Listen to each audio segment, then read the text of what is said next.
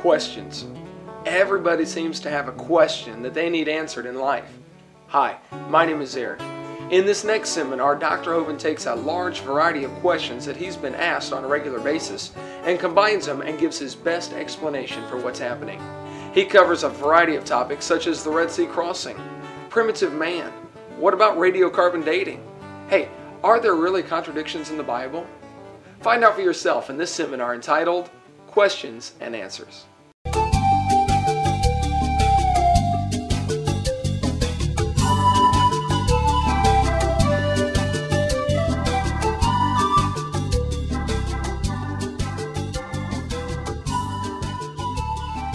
Thank you for joining us. My name is Kent Hovind. I taught high school science for 15 years, and this is going to be seminar part 7, question-answer time. If you've gotten this far, hopefully you've seen the first 6 because we will be covering new information. I taught science 15 years, and I cover information on the subject of creation, evolution, and dinosaurs. I take the position that the Bible is literally true, scientifically accurate in all details, and the evolution theory being taught in our schools is the dumbest and most dangerous religion in the history of planet Earth. We're going to be covering a wide variety of questions that I get during my Q&A time. Everywhere I go, I try to ask, teach for an hour or so and then have question-answer time. And I've heard most of the questions that come up in the last 17 years that I've been doing this. We'll be covering a wide range of things like how do we see stars billions of light years away? Have there any fresh dinosaur bones been found, not even fossilized yet? Why are there so few human bones found? What about the Bible codes? Why do you use the King James Version? Are there contradictions in the Bible? What about other religions? Could they be right? What about global warming? Where do the races come from?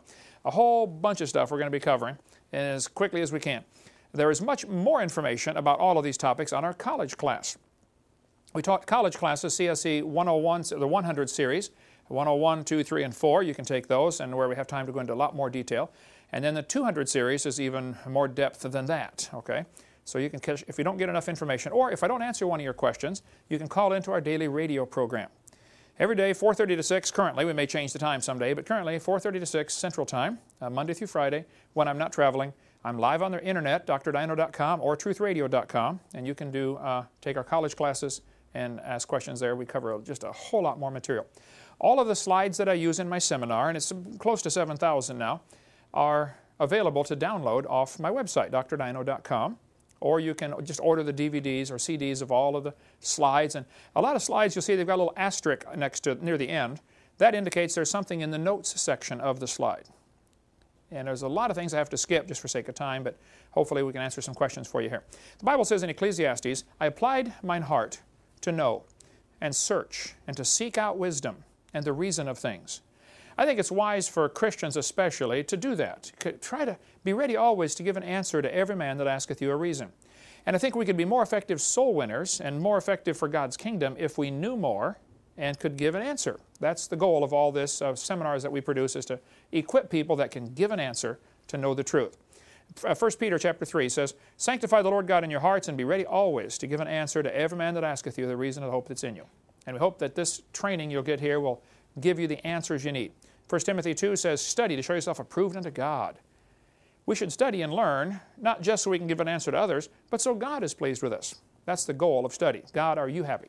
One of the questions I often get as I speak at universities is, hey, Hovind, are you the only one that believes in creation? Don't all scientists believe in evolution? Absolutely not. I don't know how that question even comes up. Not all scientists do not believe in evolution, number one, okay? Thousands and thousands and thousands of them are creation scientists. For instance, Dr. Russell Humphreys worked for years at the Sandia National Laboratories. There's a good article about him on the Answers in Genesis website. They've got a whole list of 180-some or 200 scientists today who are young earth, Bible-believing, 6-day creationists. Dr. Humphreys said, using a simple statistical approach, I would conservatively estimate that in the United States alone there are around 10,000 practicing professional scientists who openly believe in 6-day recent creation. So first, it's not true that all scientists believe in evolution. Secondly, even if they did, that's not how you establish truth. It doesn't matter what the majority believe. The majority has a long history of being wrong, okay? They used to teach, all the planets go around the Earth. The majority was wrong, okay? Though, believe it or not, there still are some scientists who are geocentrists, who teach the Earth is in the center. And everything goes around the Earth. And I've got the books in the library. You can read those if you want to take that. I've looked at the subject. I can't buy it yet. I think they're wrong. I think the sun is in the center. There was a time when they used to teach that big rocks fall faster than little rocks. That was taught for 2,000 years, and it's wrong. So the majority can be wrong. They used to teach the doctrine of humors. You know, if you're sick, you have bad blood. Take out your blood and you get better. That's how George Washington died. They were wrong. And in that case, they were dead wrong. Okay. In John chapter 7, many of the people, therefore, when they heard this, said, "Of a truth, this is the prophet." Others said, "This is the Christ." But some said, "Shall Christ come out of Galilee? Hath not the Scripture said that Christ cometh of the seed of David out of the town of Bethlehem?" Notice what happened here in John chapter 7. The people were arguing about, was Jesus really the Christ? And some of them said, wait, Christ doesn't come out of Galilee, and Jesus came from Galilee. The problem is they had a misconception. They thought Jesus came from Galilee. Where was Jesus actually born? Bethlehem. So they had the whole wrong problem. They're arguing about the wrong subject. So in John 3:43 it says, "So there was a division among the people because of him, and some of them would have taken him." They would have tried to kill the messenger. Because they had a wrong impression, they're going after this. We got to shut this guy up. This Jesus is out there preaching, and we got to shut him up. They got the wrong impression to start with, and that's what happens. People get the wrong idea. They think creationists like me are doing damage to education system. No, we're the right people. We're trying to fix the problem, okay? We're trying to resolve it. Verse 45 says, "Then came the officers to the chief priests and Pharisees, and they said unto him, Why have ye not brought him?" Now this is classic. Notice, the chief priests sent their hoodlums to go get Jesus. Jesus answered their questions. They came back and said, "Wow, never man spake like this man." And then the Pharisees said, "Well, you should have asked him this." I get this every time, including 3 days ago in Michigan at the university up there. There's always some professor that says, you know, they advertise that Hovind's coming to the university to speak, Northern Michigan University. Or the week before, it was in Wisconsin, at Milwaukee, Wisconsin. 100 professors in Milwaukee refused to debate me.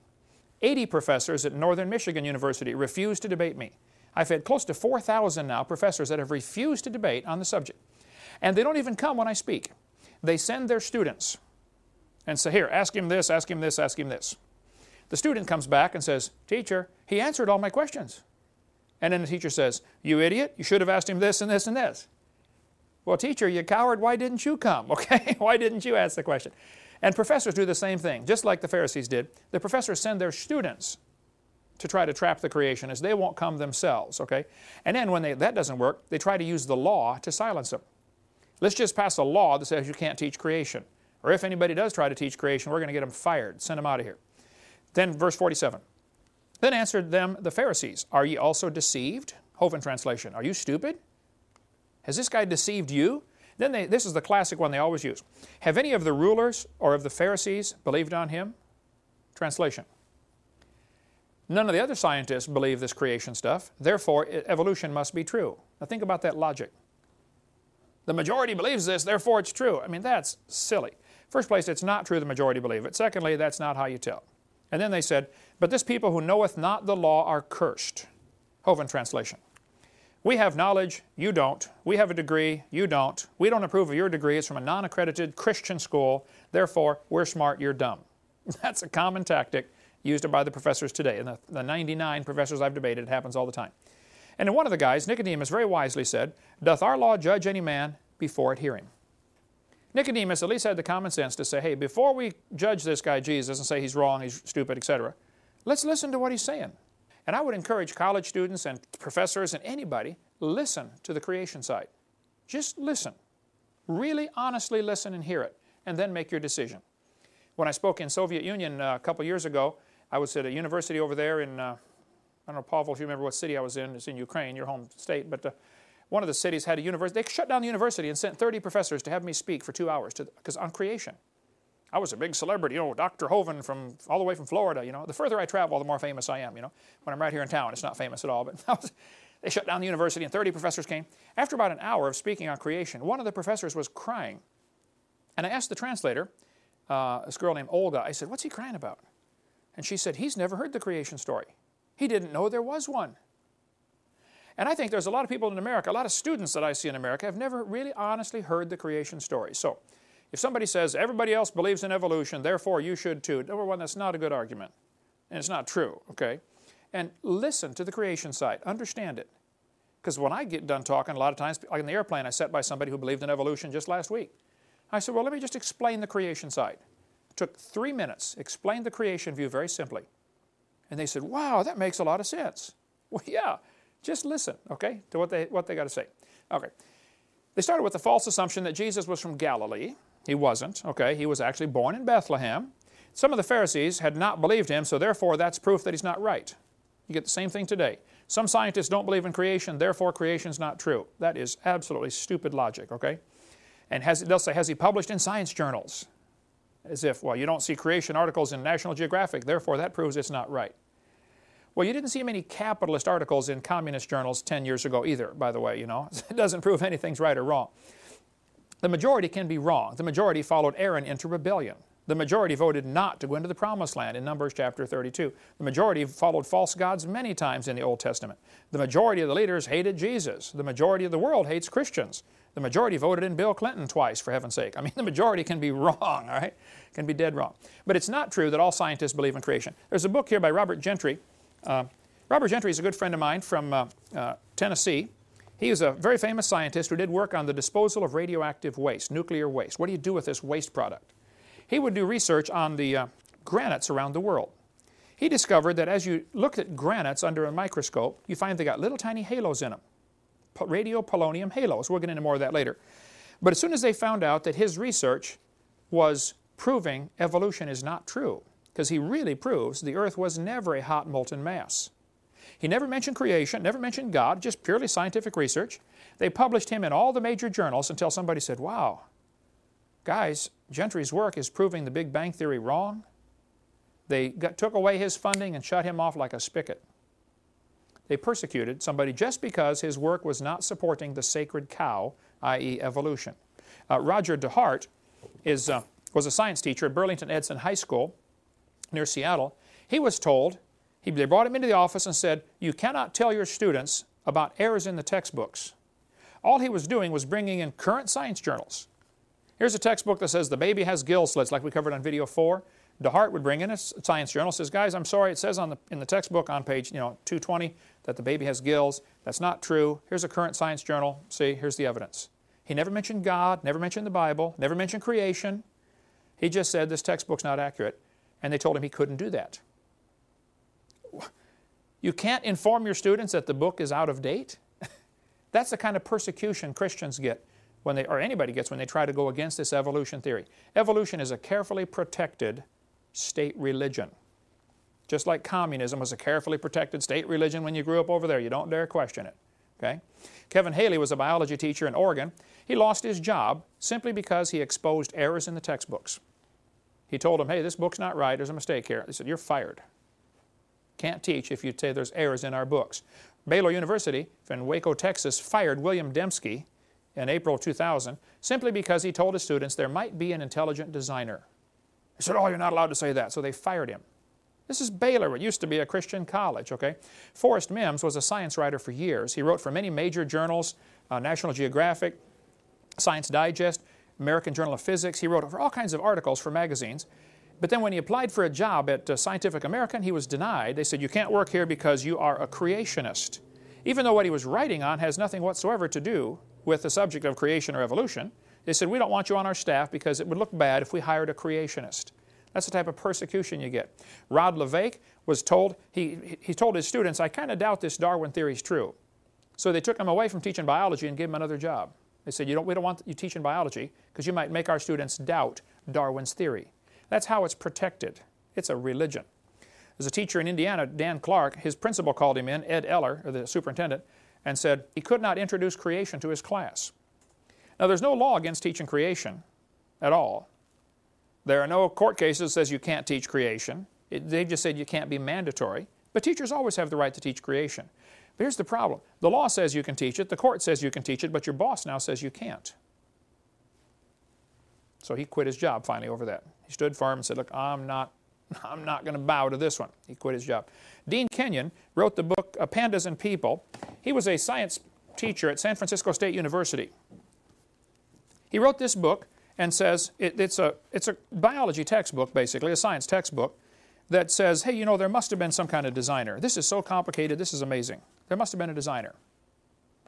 It doesn't try to get him saved or converted to be a Baptist or a Buddhist or a Catholic. It just says, look, there must be a designer. He was a tenured biology professor, San Francisco State University. He had written all kinds of books about evolution when he believed in it. Then he got converted and said, you know, I really doubt that theory is true. It doesn't work. And so they fired him. But he was tenured, so he sued them and got his job back, and they put him in as a lab assistant washing test tubes, stuff that, you know, the students do. He had to sue him again to get his real job back. Just because he said, I think there might be a creator to this universe. That's the type of persecution you get. When I spoke in Lubbock, Texas several years ago, they had a professor there named Dr. Dini, D-I-N-I, who teaches biology. He told his students, if you don't believe in evolution, don't come ask me for a recommendation to go off to medical school, because I won't give you one. He said, it was on his website for years. He said, if you don't believe in evolution, you'll never get a recommendation from me. Well, when I went to speak there in Lubbock, Texas, the students offered Dr. Dini $1,000 if he would debate me for 2 hours, and he refused. $1,000 for 2 hours. That's pretty good money, Leah. How'd you like to make $1,000 for 2 hours? I mean, he said no, he won't do it. The persecution that happens against Christians and against creationists in the secular school system is mind-boggling. What are they afraid of? So I say, well, it's not true that all scientists believe in creation, but many scientists that do believe in creation are afraid to say anything because they know the kind of persecution you're going to get. How many teachers were there in Ukraine that did not believe in communism but didn't dare say anything about it? You know, anybody, even if you don't even smile right at Stalin, he'd kill you. You know, you'd end up in the gulag someplace. That's the kind of thing that's happened in America, believe it or not. If a person doesn't support the evolution theory vocally and actively, they'll be banished to academic Siberia. They lose their grant money, they will lose their job. You know, it's sad. And Patrick Henry College was told back in November of 2002, I believe, that they weren't going to get accreditation because they didn't teach enough evolution in their college. There's an article in Agape Press here. A university professor said she was asked to resign for introducing elite students to flaws in Darwinian thought at the Mississippi University for Women. I spoke just north of there a few weeks after this happened. I talked to some of the people involved. This lady was told she had to resign her job because she was her teaching might make students doubt Darwinism.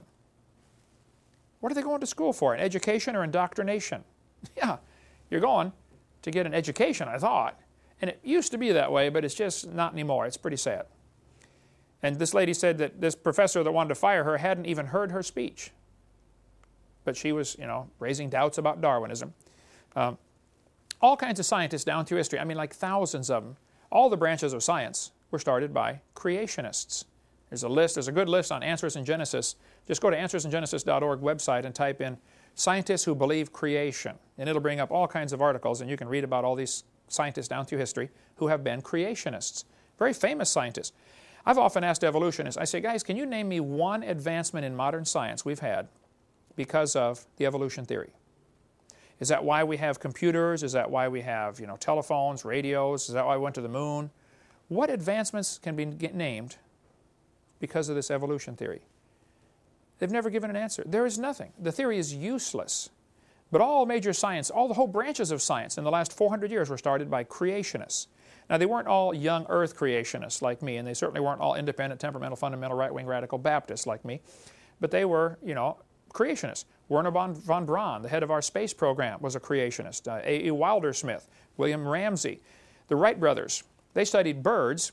They said, we want to see how the designer, the creator, how God made the birds, and we'll learn how to make an airplane by studying airplanes. The guy who invented the MRI, magnetic resonance imaging machine, is a young earth creationist. There are creationists today. There are a couple good books we have in our library or for sale on our website. In 6 Days is one, and On the Seventh Day. This is 50 scientists who believe in creation. Here's 40 more scientists who believe in creation. You can get these. There are thousands of scientists who do believe in creation, do not believe in evolution. Karl Popper, a famous leading philosopher of science, he said, evolution is not a fact. Evolution doesn't even qualify as a theory or hypothesis. It's a metaphysical research program. It's not really testable science. Evolution is a religion. And they get so angry when I tell them that, which is probably why I tell them that, you know, every few minutes, because I enjoy pushing the right buttons, you know. Julian Huxley, his grandfather, Thomas Huxley, was the guy who really pushed Darwin when Darwin's book came out. Julian Huxley said, I suppose the reason we leapt at Origin of Species was the idea of God interfered with our sexual mores. We don't want God telling us what to do. That's why they've accepted evolution. Michael Ruse said, evolution is promoted by its practitioners as more than a mere science. Evolution is promulgated as an ideology, a secular religion, a full-fledged alternative to Christianity with meaning and morality. He said, I am an ardent evolutionist and an ex-Christian. But I must admit that in this one complaint, and Mr. Gish is one of many to make it, the literalists are right. Evolution is a religion. This was true of evolution in the beginning, and it's true of evolution still today. Evolution is a religion in every sense of the word. Evolution is a fairy tale for grown-ups. The theory has helped nothing in the progress of science. It's useless. So it's not true they all believe it. Nearly all branches of science were started by creationists. Evolution theories added nothing to science. When students or professors fear expressing their real honest thoughts, they're not getting educated, they're getting indoctrinated. Students get flunked for not supporting the evolution theory. Every week when I go out and speak, somebody will come to me and say, when I was in biology class, I wrote a paper and the teacher gave me an F because it didn't support evolution, or because I dared to go against the evolution theory. I get calls like that. Diane, you take some of the calls and transfer them over to me. Students saying, hey, what do I do? My teacher gave me an F because my paper went against evolution. It's sad. I mean, it's discrimination. All the advancements in modern technology have nothing to do with evolution. Evolution is a hindrance to science, not a help at all. Okay, next question. What about separation of church and state? Well, there's no such phrase in the Constitution. You can get the entire Constitution and the Bill of Rights and the Declaration of Independence for $1. This little book, Citizens Rule Book, excellent book. Everybody ought to read this one. It's got a great story in here about the jurors. It's amazing the power that jurors have. One juror can decide he doesn't like the law. And if they pass a law in your city that says, you know, you can't spit on the sidewalk, and somebody spits on the sidewalk, and they videotape him, they got the whole thing. He broke the law. I mean, they take him to court. It's proven. He broke the law. But you as a juror say, I don't like that law. I don't think it's fair to say you can't spit on the sidewalk. The judge is going to threaten all the jurors and say, now you have to rule according to the law. You got to listen to my instruction. You don't have to listen to anything that judge says. He's blowing smoke, okay? Smile, nod your head. When you get in that jury room, you vote not guilty.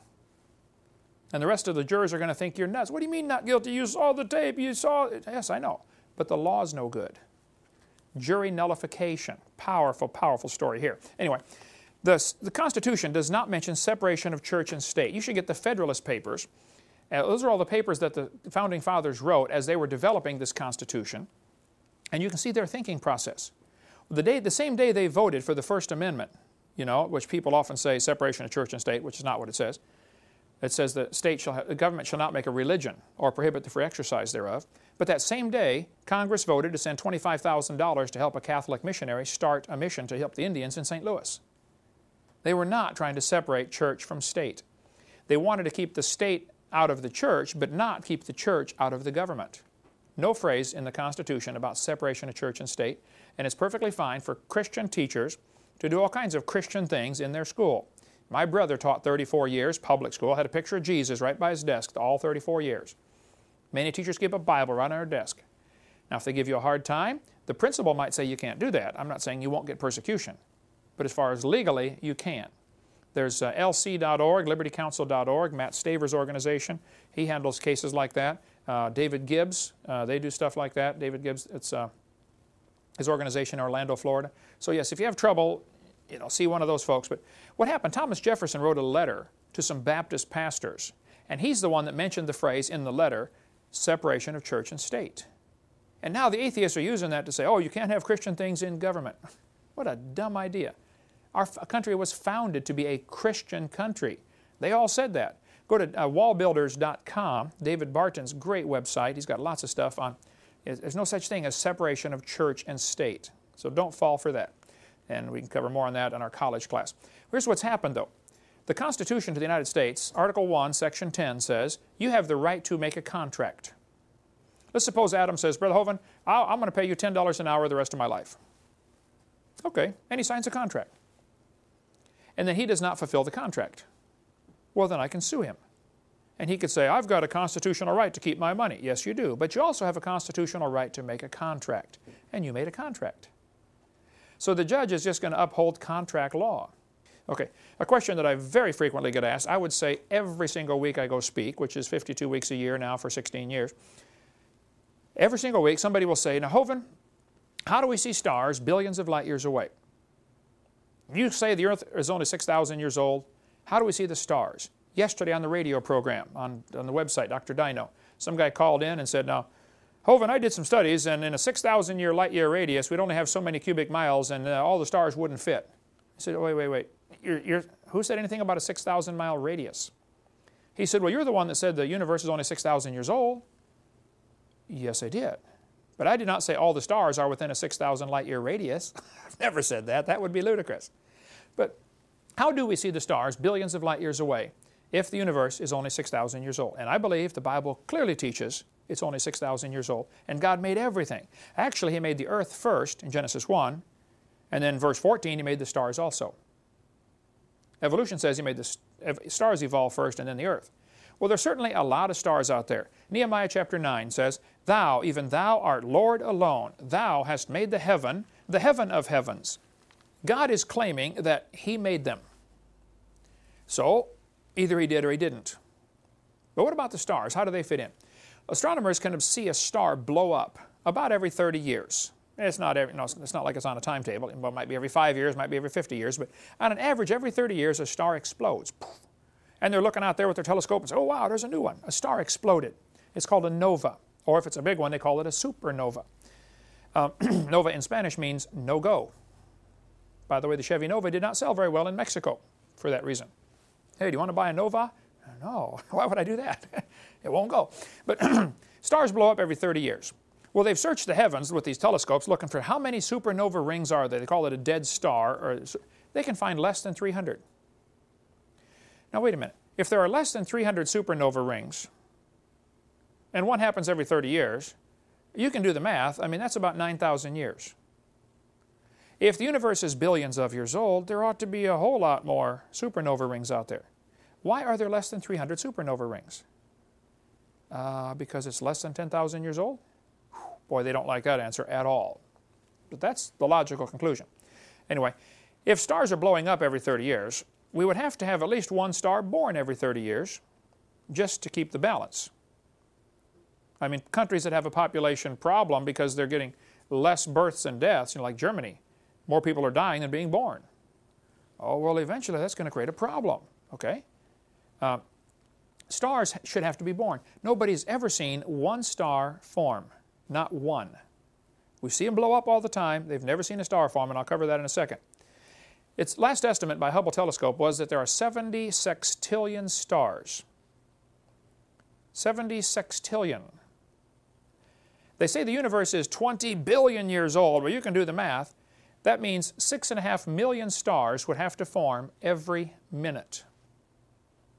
We'd have to have 6.5 million stars forming every minute for 20 billion years to make the stars that we know about. It doesn't count the ones we don't know about because we can't see them yet. Who knows how many stars are out there? Sometimes the textbooks will say, well, there are new stars being constantly born in clouds of gas and dust. This is so stupid. How a physics textbook can teach this, I don't know. Anybody that knows freshman physics knows when you try to squeeze gases together, pressure builds up, temperature builds up, and it drives them back apart. It's called Boyle's gas law. Nobody has ever seen dust collapsing into a solid. It would take such incredible pressure to do that. I was in a debate one time, and this professor, I asked him, I said, how can you get dust to collapse into a solid? Explain that to me. He said, well, we calculated that if 20 stars explode near each other, it'll produce enough pressure to make a brand new star. I said, now that's brilliant. You got to lose 20 to gain 1. I said, you ought to run for Congress. You could help those guys borrow their way out of debt, you know. It's not going to get a universe full of stars if you got to lose 20 to gain 1. And even that is only theoretical. It's never been observed, okay? I was in Alamogordo, New Mexico, and they've got a science center down there, and they showed these pictures of star babies. They said, oh, this is a new star forming. No, sir, it's a bright spot, okay? One guy in Science magazine admitted, the silent embarrassment of modern astrophysics is we do not know how even a single one of these stars managed to form. Nobody knows how stars can form from dust clouds. No one has unambiguously observed material falling into an embryonic star, which should be happening if the star is truly still forming. And no one has caught a molecular cloud in the act of collapsing. Precisely how a section of interstellar cloud collapses gravitationally into a star, a double or multiple star, or a solar system is still a challenging theoretical problem. Astronomers have yet to find an interstellar cloud in the actual process of collapse. The origin of stars represents one of the most fundamental unsolved problems of contemporary physics. This guy said, no one really understands how star formation proceeds. It's really remarkable. Nobody knows how this happens. So if they tell you new stars are forming, you tell them Kent Hovind said they're confused or they're lying. Because nobody knows how it happens. There's not even a good theory how you could squeeze dust into a star, and there's certainly no evidence. But here's what happens. They see bright spots appear in the clouds. Or not in the clouds, in the dust clouds in space. They look at this Crab Nebula or Eagle Nebula, and they're staring at it, and all of a sudden one day a spot gets a little brighter. Oh wow, a star's being born. That's immediately their conclusion that a star is being born. I said, wait. Maybe the dust in front of it is clearing and the star was already there. Maybe it's a star blowing up. Maybe it's another supernova. Because that's what happens when stars supernova, they get really bright. They don't know that a star is forming. So don't let them tell you that we've seen stars form. Nobody has seen such a thing. All we do is we see them blow up, which is the opposite of what evolutionists need. Now, the Bible says in Genesis chapter 1, let them be for signs and seasons and for days and years, and He made the stars also. Here God is claiming He made the stars, and it says in Psalm, He counts the number of the stars. Not only how many there are total, but each one has its own number. So God will say, oh, this is star number 42 trillion, 718 billion. He knows the number of each one. And it says, praise Him, ye waters that be above the heavens, in Psalm 148. This is the only verse that says anything like this. Waters that be above the heavens. Now in Genesis 1, it talks about verse 6 and 7, water that be above the heavens. I believe when God first made the world, it was very, very different than what we see. Mostly land, instead of the huge oceans that we now have. Most of that water was in the crust of the earth. We covered that in video 2. But there was earth and there was heaven, singular. King James is the only Bible I'm aware of that gets it right in Genesis 1:1, where it says, in the beginning God created the heaven and the earth. All the rest of them say heavens. Okay, that's a mistake. There was heaven, which means expanded place. There was earth, and then from here on out. Then he divides it up into 3 slices. First heaven, second heaven, third heaven. The first heaven is where the birds fly. Genesis 1 talks about that, verse 20 and 21. Then there was water above the firmament. Now some creationists do not believe in the canopy theory. I understand. I've read their stuff. I think they're wrong. I still believe, and some accuse me, well, you don't agree with us, therefore, you're not a good creation scientist. To keep up on your research. I keep very much up on the research, and I disagree. It's not that I haven't read it, it's that I have read it and disagree. Okay? But I believe there was a layer of air for Adam to breathe, layer of water above to protect him, and then a layer of stars, and then more water. The only verse I have to back it up is right here, Psalm 148. Praise Him, ye waters that be above the heavens. That's present tense. Is there still water above the heavens? Psalm 104 says, who layeth the beams of His chambers in the waters, who maketh the clouds His chariot, who walketh upon the wings of the wind. Could it be that there is another layer of water beyond all of outer space? Maybe everything that we see as this universe, which looks like huge, maybe everything we see is inside water, a crystal, and God is outside of that, the third heaven, 2 Corinthians chapter 12. Could there be a third layer where God lives? Of course, God doesn't need a place to live. He just is, Psalm 29 says, the voice of the Lord is upon the waters. The Lord is upon many waters. Maybe everything that we see when we step out at night and say, wow, look at all these stars. Maybe the whole thing's a little snow globe on God's dresser, that He picks up and shakes once in a while. How you doing in there? I don't know. I like to think that way. But the Psalm 148, the waters that be above the heavens, people have often asked, hey, where's the last star? And once we find it, what's on the other side? I don't know the answers to those, but just a possibility is that there, according to the Bible, may still be water above the heavens. But there's a lot of stars out there. Hubble estimate was 11 trillion stars per person. That is 76 trillion divided by 6 billion people. Every one of you gets 11 trillion stars. What happened, they told the Hubble telescope to focus in on a dot. They found a dot above the Big Dipper. You can see the picture of it there. It is about the size of a grain of sand, held at arm's length. And it was black. They said, we don't think there's any stars there. Let's focus in on that spot and see what we can find. They took pictures for 10 days straight, focusing in on that dot. After 10 days, There were more stars in that dot than they could count. These were brand new stars, never been seen before. Called it deep field, Hubble Deep Field. Looking up there saying, man, that's stuff we didn't know about. Assumption would be that it's that way all through space. Truly, the stars cannot be numbered, which is what the Bible says. They cannot be numbered. But how do you tell the distance to the stars, and how can the Earth be 6,000 years old and the stars be so far away? Fair question. Stephen Hawking said, stars are so far away, they appear to be just pinpoints of light. We cannot see their size or shape. How do we tell different types of stars apart? For the vast majority, there's only one thing we can see, and that is the color of their light. If you get the biggest telescope on Earth, this is not it, by the way, spotting scope, but if you get the largest telescope on Earth and look at the closest star, which is Alpha Centauri, 4.5 light years away, all you're going to see is a dot.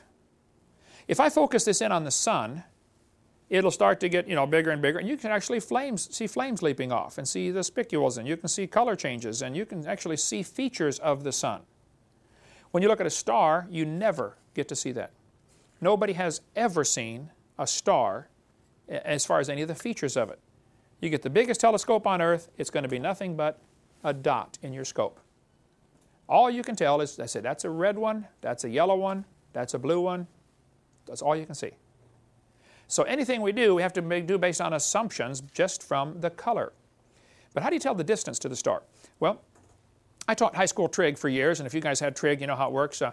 If you have 2 observation points, you can calculate the third distance.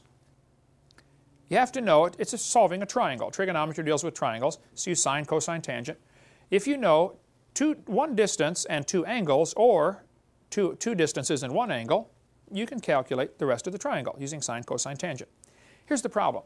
Earth is only 8,000 miles in diameter, which compared to star distance is 0. It's nothing. So if I'm looking at a star and somebody over in China is looking at a star, we are 8,000 miles away from each other, straight line through the Earth. That would be nothing. What they've done to enlarge the distance to look at a star, instead of just being opposite sides of the Earth is also going around the sun in this great big huge circle. We're going 66,000 miles an hour, and it takes us a year to go around. Great big racetrack. Well, the distance from the Earth to the sun is about 93 million miles, average. And that's a lot, but at the speed of light, it's not much. At the speed of light, it's 8 minutes away. It takes the sunlight 8 minutes to get to the Earth. So if we're 8 light minutes from the sun, the diameter of our orbit going around is 16 light minutes. So what we're going to do is we're going to look at a star in January, and then we're going to look at the star in June, and we have now gone halfway around this monster circle. And we're going to get 2 observation points to try to enlarge the base of our triangle. And it sounds huge. Man, that's 186 million miles. Well, it's still not much. A year has 525,000 minutes in a year.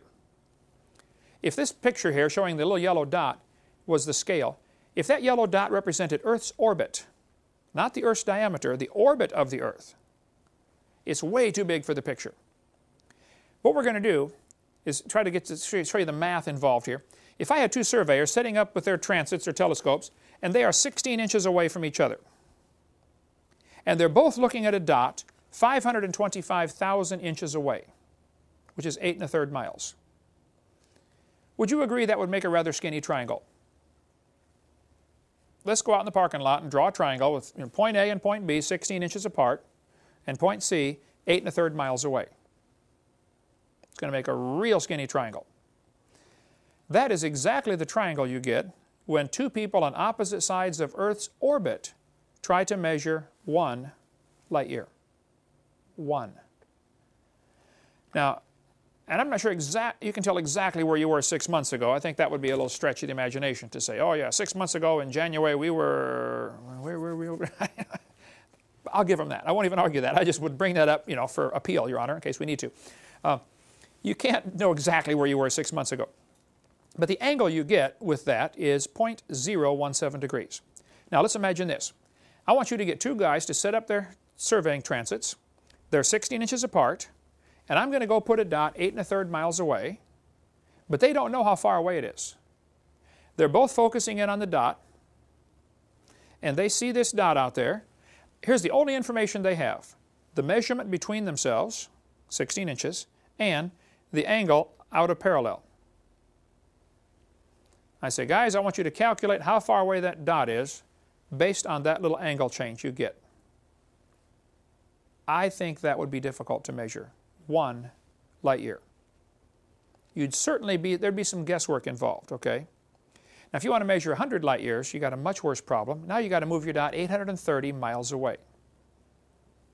If we had two guys on the roof of this building here in Pensacola, Florida, 16 inches apart, and they're both focusing on a dot in Chicago, which is 830 miles away, but they don't know how far away it is, they're going to tell me how far away it is, based only on their angle of their telescope out of parallel.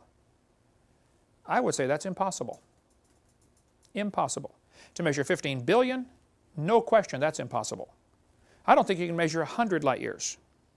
Not with real numbers, not with real measurements, but this textbook says they can measure, parallax trigonometry can measure up to 100 light years. Okay, I doubt it, but I'll give them 100. I'll give them 1,000 if they quit crying, okay? The fact is you can't measure 1 billion. Simple fact. So here's some things to consider about starlight.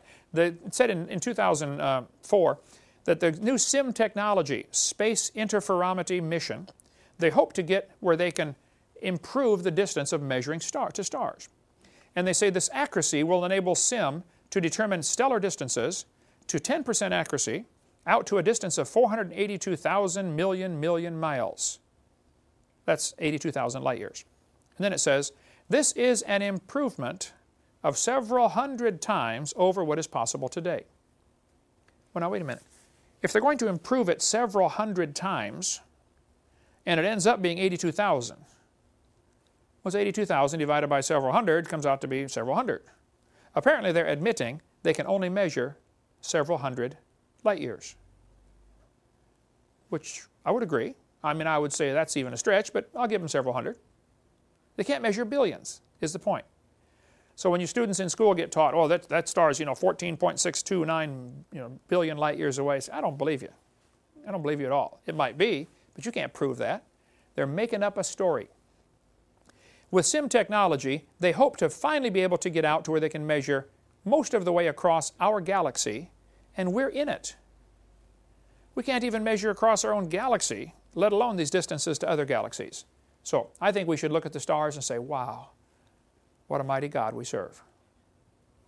Instead of going out there and say, well, we know how far that way it is, we know it evolved. I mean, it's just that egotistical attitude some of these atheists get that makes you want to slap them in the face like, man, why don't you serve God? Look what He made, Here's the things to consider concerning starlight. Then we'll take a break. Number one, we cannot measure these great distances. It just cannot be done. Number two, nobody knows what light is. They call it a wave or a photon or a particle. We know what it does. We use it all the time. But actually, give me a jar of it and paint it red. Nobody knows the substance of it. What is light?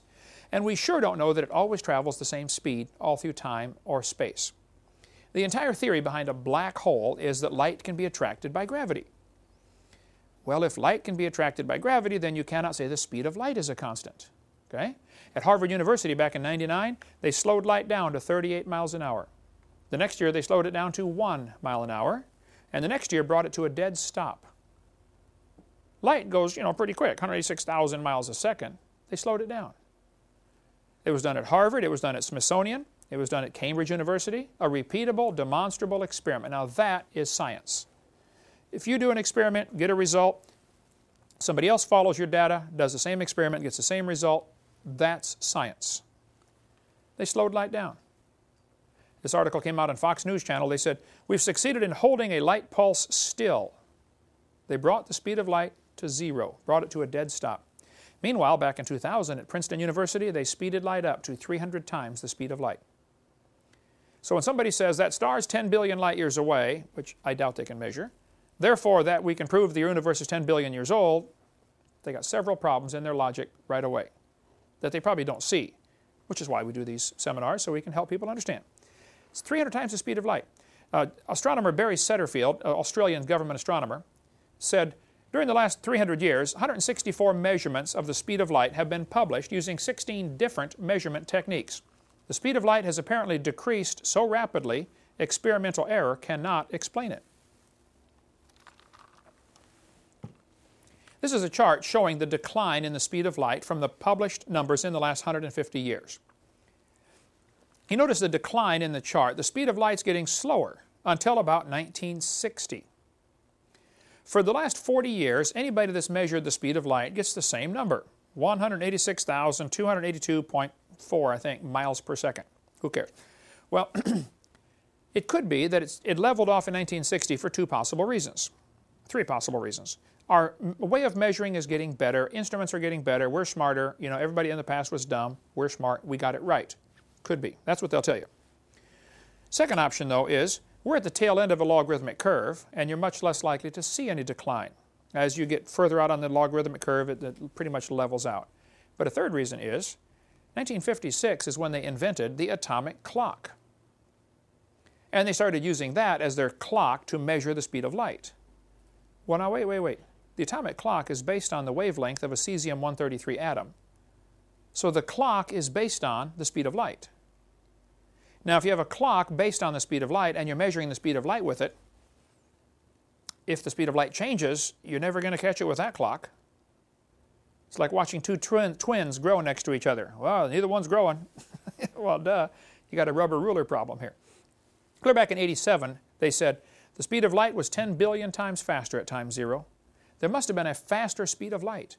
There have been articles from the 80s, 90s, 2000s saying, look, the speed of light is not a constant.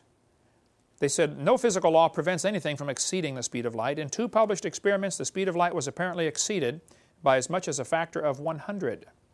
The Big Bang Theory requires a much faster speed of light.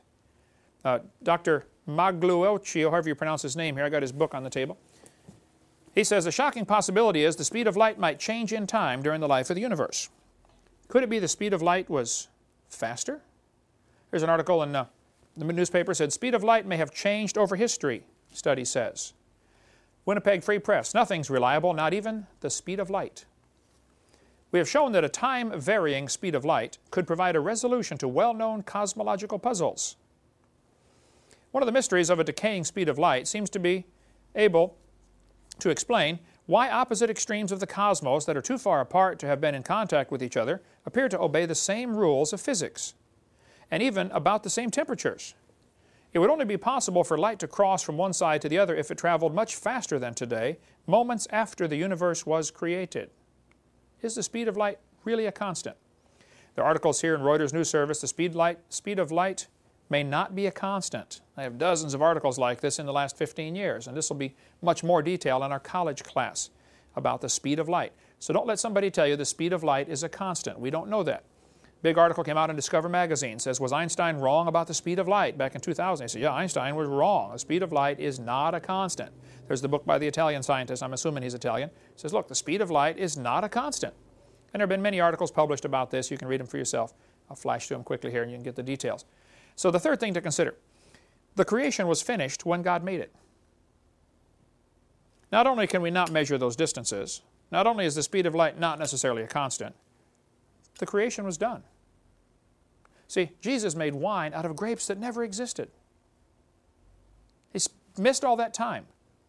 Instead of going from the water in the ground, through the plant, into the grape, squeeze it, make the wine, now drink it, no, Jesus turned the water straight to wine.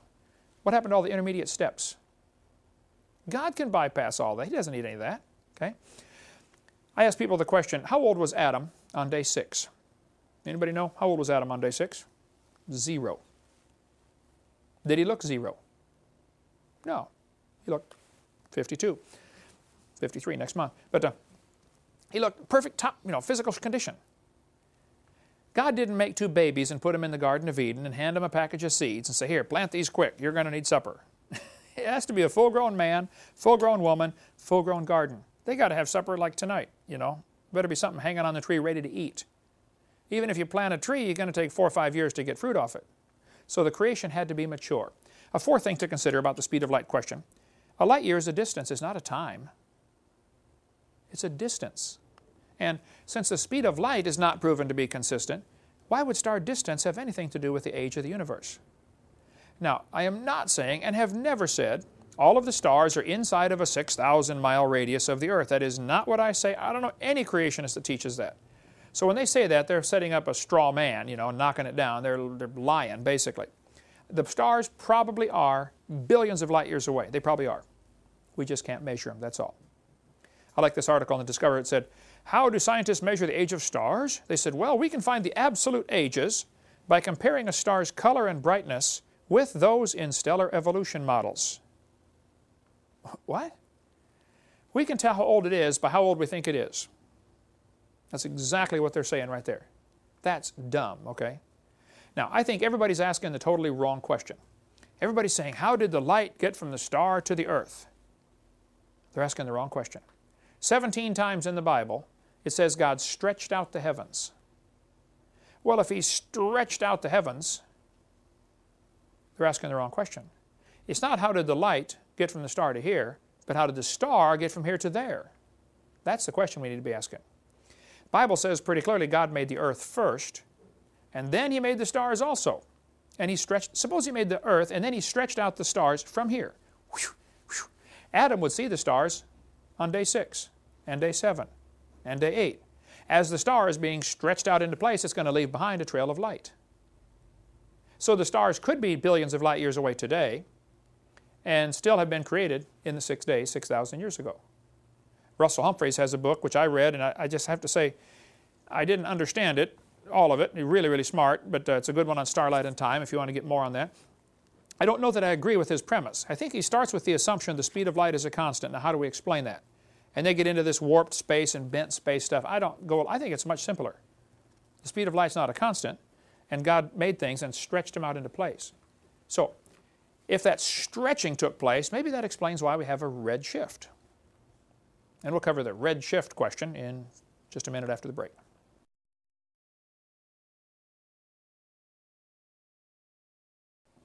Okay, let's go on to the question we often get, well, what about the red shift? Doesn't that prove the universe is expanding? Or doesn't that prove the universe is billions of years old? Let me explain what they're talking about. If light shines through a prism, it breaks it up into the rainbow colors, red, orange, yellow, green, blue, indigo, violet, okay? Well, if you take starlight and shine it through a prism by putting a prism on the back of your telescope, you look at the star, the light comes through, and it gets broken up into the same red, orange, yellow, green, blue, indigo, violet. And you can kind of tell what's burning because different things burn different colors, like copper burns green. And each element produces a distinctive color. And so they can kind of tell what's in the star and how it's burning by what color of light it produces. So you can learn a lot about the star from the light. However, as they look at the spectroscope, the colors it produces, there's little black lines in starlight indicating something's burning, a particular element's burning, but they're shifted toward the red. If you notice the center picture up there, its black lines are shifted over toward the red side, and that's called the red shift. So the question is, what would be causing this? Why would some of these stars have the black lines shifted over toward the red? Well, there are several theories about what's causing it. The most commonly accepted theory, and probably the only one that students are ever taught in school, is that the red shift is caused by what's called the Doppler effect. If you've ever been waiting at the train tracks when a train is coming, as the train's coming toward you, it is squeezing the sound waves, and so the pitch goes up. And when the train leaves you, it is stretching the sound waves, and so the pitch drops, and it goes as it goes by. That's called the Doppler effect. Who cares? Well, this happens, okay, whether the sound is moving past you or you moving past the sound, it doesn't matter. You still get this Doppler effect, the change in pitch. Well, the theory is that if a star was moving toward us, it would squeeze the light waves, giving it a blue shift, and if it is leaving us, it would give us a red shift because it would stretch the light out. That's the theory, okay? What really causes it, I don't think anybody knows for sure. This guy said there was an early sign that red shifts reliably indicate the distance to quasars. For quasars, however, the diagram shows a wide scatter in apparent brightness at every redshift. In fact, there is little correlation of brightness to redshift at all. Either quasars come in an extremely wide range of intrinsic luminosities or, as most people believe, or their redshifts do not indicate distance. I don't think anybody knows for sure what's causing the redshift, but you certainly can't tell the distance to a star based on the redshift, and that's exactly what they try to do. They look at stars and say, oh, that one's redshifted more. That must be, 10.5 billion light years away instead of 10.2 or something. They make up an awful lot of imagination stuff over just a real little bit of science, in my opinion. This fellow said in Sky and Telescope magazine, thus, For us, the only conclusion that can be drawn is that at least some quasars are relatively nearby, and a large fraction of their redshift is due to something other than expansion of the universe. Basically, he's saying we're not sure exactly what's causing the redshift. It might be that they're nearby. There's a good book you can get. I highly recommend this one called The Evolution Cruncher. It's a 900-page book, and it's like $5. He's got a whole section in here on page 52 about the evolution, about the redshift and the Doppler effect and what causes it. Got some really good stuff in these you can give out to every high school kid you know. But there's a good section in there about the redshift, what's causing it.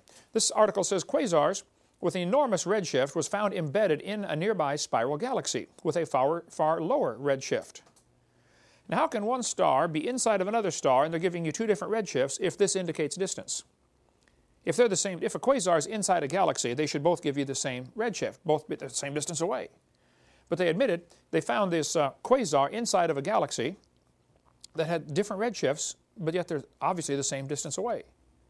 So they said, according to the standard Big Bang view of the universe, the objects we call quasars are generally supposed to be at the very edge of the visible universe. They're supposed to be superluminous black holes with 1 million or 100 million times more mass than our sun, surrounded by a disk of material. Some of the material falls into the black hole, causing the emission of huge amounts of energy. There's a big article when they discovered this discovery poses cosmic puzzle. Can a distant quasar live within a nearby galaxy? This really created a problem. How on earth can we have these two objects that are different distances at the same location? Well, it's not a problem if you realize that you can't trust the redshift to measure the distance. But they're so anxious to say the universe is billions of light years across, and it probably is, and then use that as evidence to say, therefore, it's billions of years old. And that's why this all becomes a problem for them. If they would just accept the Bible, it wouldn't be a problem at all. This article said, quasar with enormous redshift found embedded in nearby spiral galaxy with far lower redshift. Unsolvable riddle for Big Bang astronomy. I agree. If you believe the Big Bang theory, that is an unsolvable problem. Science News ran an article that said, another set of observations indicates that the universe appears to be 8.4 to 10.6 billion years old. The new work relied on Hubble Space Telescope to obtain distance to faraway galaxies. The team led by Tanver of the University of Cambridge in England used a two-step method to estimate the Hubble constant. Now stop and think about that. How many of you have had algebra before? You had algebra? You have variables in your equation, okay? Well, if a variable times a constant, if one constant changes, that's going to change your whole answer. So most of this distance stuff they're doing with stars is based on what they call the Hubble constant. But they don't even know what that is. The Hubble constant is estimated. Well, that's going to radically affect your outcome of your equation. So is the universe 8.4 billion years old, or is it 10.6, or is it, when I debated Hugh Ross at Reasons to Believe, he said it's 17.42 billion years old. 17.42, how do you know that? Some textbooks say 18, some say 20, some say 12. The numbers range all over the scale. The fact is, they don't know. They're making up numbers, purely making them up. The article goes on to say you have to be very careful about drawing conclusions because of the Hubble constant. Measurements have huge systematic errors. I like this article, came out in Discover magazine a couple years ago. Astronomers believed the Veil, one of the best studied supernova remnants, was 2,500 light years away and 18,000 years old. They were quite wrong. In fact, the Veil is only 1,500 light years away and 5,000 years old. So here just 4 years ago, they're discovering they got radically wrong numbers. How do you know any of the numbers they're telling us are right? I think we should say, look, until somebody's proven the Bible wrong, I'm going to believe it. Instead of saying, well, the scientists are saying it's wrong, so therefore we must believe the scientists. Don't go along with that.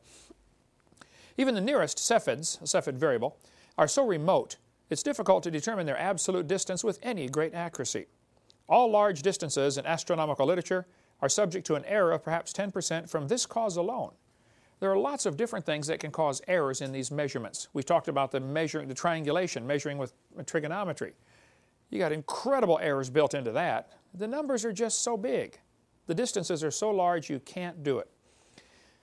They say we know that faintness, that's how bright the star is, arises from two causes, distance and absorbing matter in space. This was happening. They look at a star and say, wow, we know that one is, 4 billion light years away. And look at that one over there, that one's only half as bright. So it must be, 8 billion light years away. They use the inverse square law. And that's all logical if there's nothing in between absorbing the light or scattering the light. Just because a star is dimmer doesn't necessarily mean it's farther. It might be something's in between, a dust cloud. Outer space is full of all kinds of stuff. Anyway, the guy admits it's not generally possible to apportion it between the two. There's more about Halton Harp and what happened to him, the persecution that happened to him because he dared to question the redshift. All he did was expose the problems with it. He said, guys, that redshift has problems. Oh, well, then you're fired and you get out of here and don't you ever come back, till you repent. Because you just don't question some things. They're sacred.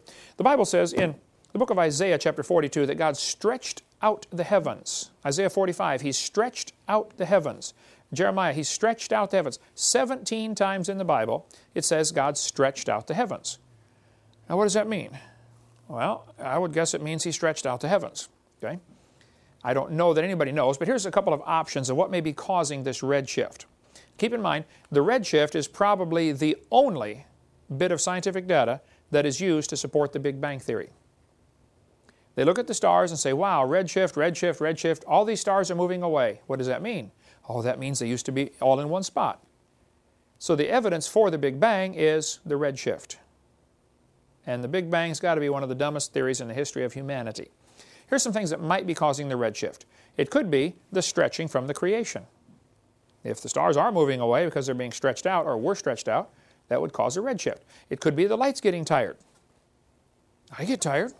I don't know if light does or not.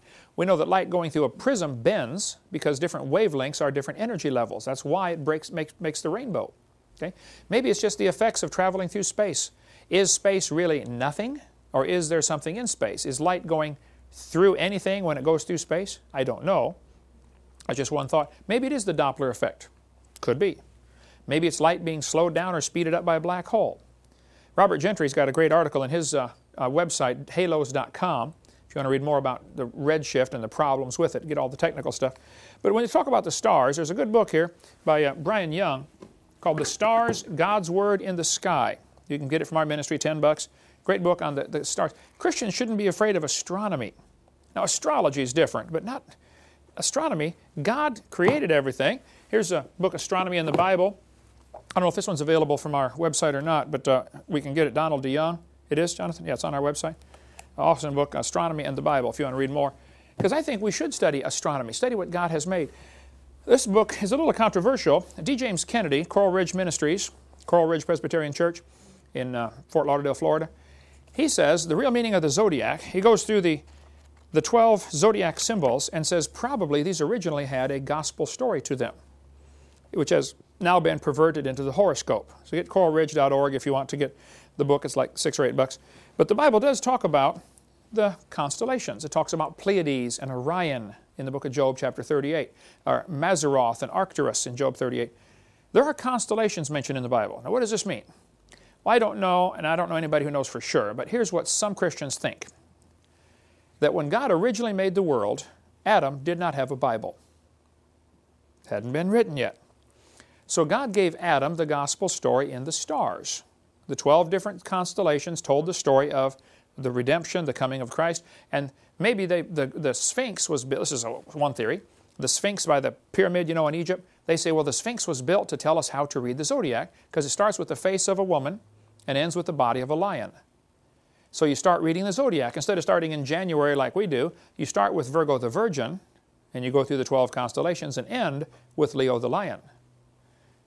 I don't know. I know that today the horoscope's all perverted, and Satan always takes what God does and twists it and perverts it and changes it. But if you want to study that, that's fine.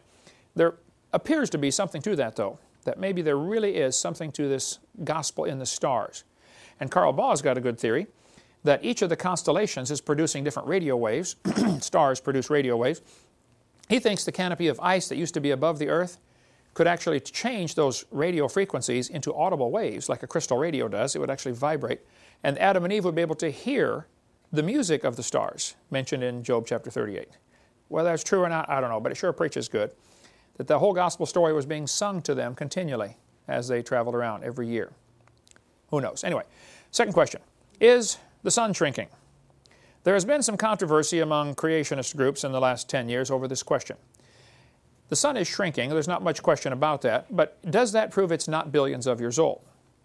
Well, I think so. The sun is burning, obviously. You can step outside and look at it. It's losing about 5 million tons every second. Quite a weight loss program. Well, that means, of course, it used to be bigger. You don't need to be too much of a genius to figure that out. Bulletin of American Astronomical Society ran an article back in '79, which some people have argued about the legitimacy of this, but they said, since 1836, more than 100 different observers at the Royal Greenwich Observatory, that's in England, and the U.S. Naval Observatory have made direct visual measurements that suggest the sun's diameter is shrinking at a rate of 0.1% each century, or about 5 feet an hour. Let's assume that is correct for the moment. If the sun is burning and it's losing 5 feet an hour, that would be the diameter. So the radius would only be 2.5 feet of radius. It's 93 million miles to the Earth. You divide that by 2.5 feet per hour, you're going to find out it cannot possibly be billions of years old. That, of course, would assume several things. Has the rate always been the same? Has the rate of burn always been the same, et cetera, et cetera? I know there's a lot of assumptions built in. But I think we could all agree the sun is burning. I think we could all agree it's getting smaller. Several indirect techniques also confirm the sun is shrinking, although these inferred about 1/7 as much from Science magazine. Here's a chart showing the graph of what has been observed, written down. I mean, they look at the sun, they measure the diameter using trigonometry, and it's close enough to work that way, that they measure the numbers and say, wow, the sun's diameter, polar and equatorial, is shrinking. Now, I know the sun oscillates. It swells and contracts and swells. It's burning like a marshmallow, But generally, you can see from the graph, it is losing diameter, losing size. Well, if you go back billions of years, you would assume this would make a problem. If the sun were bigger, it would pretty soon absorb Mercury and then Venus and then Earth. I don't know how far back you'd have to go. And I think Christians would be wise to not put a number on it. Don't say, well, 18.6 million years ago this would happen. Because what happens, the atheists then argue about the number and they miss the whole point. They miss the concept. The fact is, guys, it's burning. It used to be bigger. This creates a problem for your theory. The bigger problem, though, than just the size of the sun is the mass. Gravity is directly proportional to how heavy the objects are, the mass of the object. If the sun were more massive, gravity would be stronger, and that's going to start sucking planets in, drawing them out of their orbit. So yes, the sun is shrinking, and I think it creates a problem for those who want to believe the universe is billions of years old. I wouldn't put a number on it, but it certainly makes a problem somewhere. Now, Danny Faulkner, as an astronomer at University in South Carolina, he's a good friend of mine, been down here to do some taping with us when I debated Hugh Ross. He's got a great article. It's kind of long on his website, but he says, The Young Faint Sun Paradox and the Age of the Solar System by Danny Faulkner. You can go to his website and read about that. But he says, because the sun, if you go back in time, would have been dimmer, this creates a problem. How can plants have survived with the changing brightness of the sun also? Evolutionists maintain that life appeared on the Earth about 3.8 billion years ago. Since then, the sun would have brightened 25%. Well, if the sun is 25% brighter now than it was then, how could plants have evolved? It goes through some good legitimate points here. The faint young sun paradox is a problem for those who believe in evolution. He says the logical conclusion he comes to is it's not billions of years old. Of course, the other astronomers say, oh, that's not possible. Of course, it's billions of years old. Of course it is. They don't like that idea. Okay, what about carbon dating? I get asked this question all the time. Jonathan spent $70 to get this book, right? And the new one's out, and it's $80 now? $80. $80, okay. Radioisotopes in the Age of the Earth, the RATE project, R-A-T-E. I am sure not a world's expert on carbon dating, but I think I can explain things. I'm a teacher. I can explain it as best I can. That's what a teacher's supposed to do. Take the complex and explain it where the average person can get it. And say, since I operate about 4th grade level, I got to understand it myself first so I can explain it. Let me explain how carbon dating is supposed to work, and then tell you the serious problems with it. Carbon dating was not invented until 1949, in the last 60 years. So when they started telling the kids the Earth is billions of years old, back in 1830, they didn't tell them because of carbon dating. They'd never thought of carbon dating, never been heard of, okay? Why were they teaching the Earth is billions of years old 160 years ago? Well, because they needed billions of years to make their theory look good. That's why. I mean, if I told you a frog could turn into a prince if you kiss it, you'd all say, well, it's a fairy tale. But if I told you, hey kids, the frog can turn to the prince if you wait billions of years, oh, maybe so. Now it becomes believable. No, it's still a fairy tale. It's a stupid idea. But the geologic column is where it all started. We covered that on video 4 and some more on video 6 about the geologic column. The Earth was divided up into layers: Cenozoic, Mesozoic, Paleozoic, Archeozoic. Each layer was assigned a name, an age, and an index fossil. We covered that on video 4. Then they said, now we have to prove these layers are old. So they picked the numbers out of the clear blue sky, and any dating technique that comes along, like carbon dating or any other, has to match the geologic column or it's rejected. Only because the geologic column's been taught for 180 years now. So surely it's true. No, just because it's been taught 180 years doesn't make it true. But that's the logic those scientists will have. Well, we know the geologic column is established, therefore any carbon dates we get should match that. If they don't, we'll throw them out, and we'll keep testing till we do. They might have to test a sample 5 or 6 times till they get the number they want. Well, how do you know any of them are right then? If you're getting a different number every time, how would you know any of them are right? Radiometric dating would not have been feasible if the geologic column had not been erected first. Ever since William Smith at the beginning of the 19th century, fossils have been and still are the best and most accurate method of dating and correlating the rocks in which they occur. Apart from very modern examples, which really are archaeology, I can think of no cases of radioactive decay used to date fossils. They don't date fossils by carbon dating, they date them by their geologic position. That's how it's done. But here's what happens. Earth's atmosphere is about 100 miles thick. Space shuttle, in order to get free from friction, has to get up about 100 miles to be able to outside the air. And, straight up, 100 miles is not that far from here to halfway to Tallahassee, But if you go up, look at the atmosphere, it has very distinct layers to it, which is kind of interesting. It has a heat sink where it gets very, very cold, up about 7 or 8 miles up, like 80 or 90 or 100 below zero. But the Earth's atmosphere contains mostly nitrogen, 78% nitrogen, 20%, 21% oxygen, a little bit of CO2 for plants to breathe. Well, these don't breathe it, they're fake, but plants breathe in carbon dioxide. And there's a very tiny little bit of radioactive carbon-14, 0.0000765%. This radioactive carbon-14 is different than regular carbon. It's produced by radiation striking the sun, striking the atmosphere. Sunlight strikes the atmosphere, slaps the nitrogen around, and turns it into carbon-14. So it all starts by the sunlight hitting the atmosphere. Just to give you the procedure here, about 21 pounds of carbon-14 is produced every year, and that is spread out all over the world. If I told you there's 21 pounds of gold, but it's spread out equally all over the world, forget it. I'm not even going to go look for it. Okay? You're not going to find it. Real tiny amounts. If you look at a periodic table, carbon and nitrogen are right next to each other. Nitrogen has an atomic weight of 14. Carbon has an atomic weight of 12. But if the sunlight slaps the nitrogen around, it'll knock a few things off of it, and it becomes carbon-14. So it still weighs as much as the nitrogen, but now it's considered a carbon. It's called radioactive, which does not mean it listens to the radio. It's just, it's unstable, and it's going to break apart. It's like 3 guys dating the same girl. That relationship's not going to last, okay, forever. Something will go wrong, right? Find the one you want, Jonathan, and just marry her and be happy the rest of your life, right? Carbon-14 is unstable. It does not like being carbon-14. It wants to get out of this situation, so it breaks down. About half of it will break down on a statistical average. About half of it is going to fall apart every 5,700 years. Now, it is doing this on a purely random procedure. I mean, you got a pile of molecules. You never know which one's going to fall apart. But statistics tell us about half of them will fall apart every 5,700 years, roughly.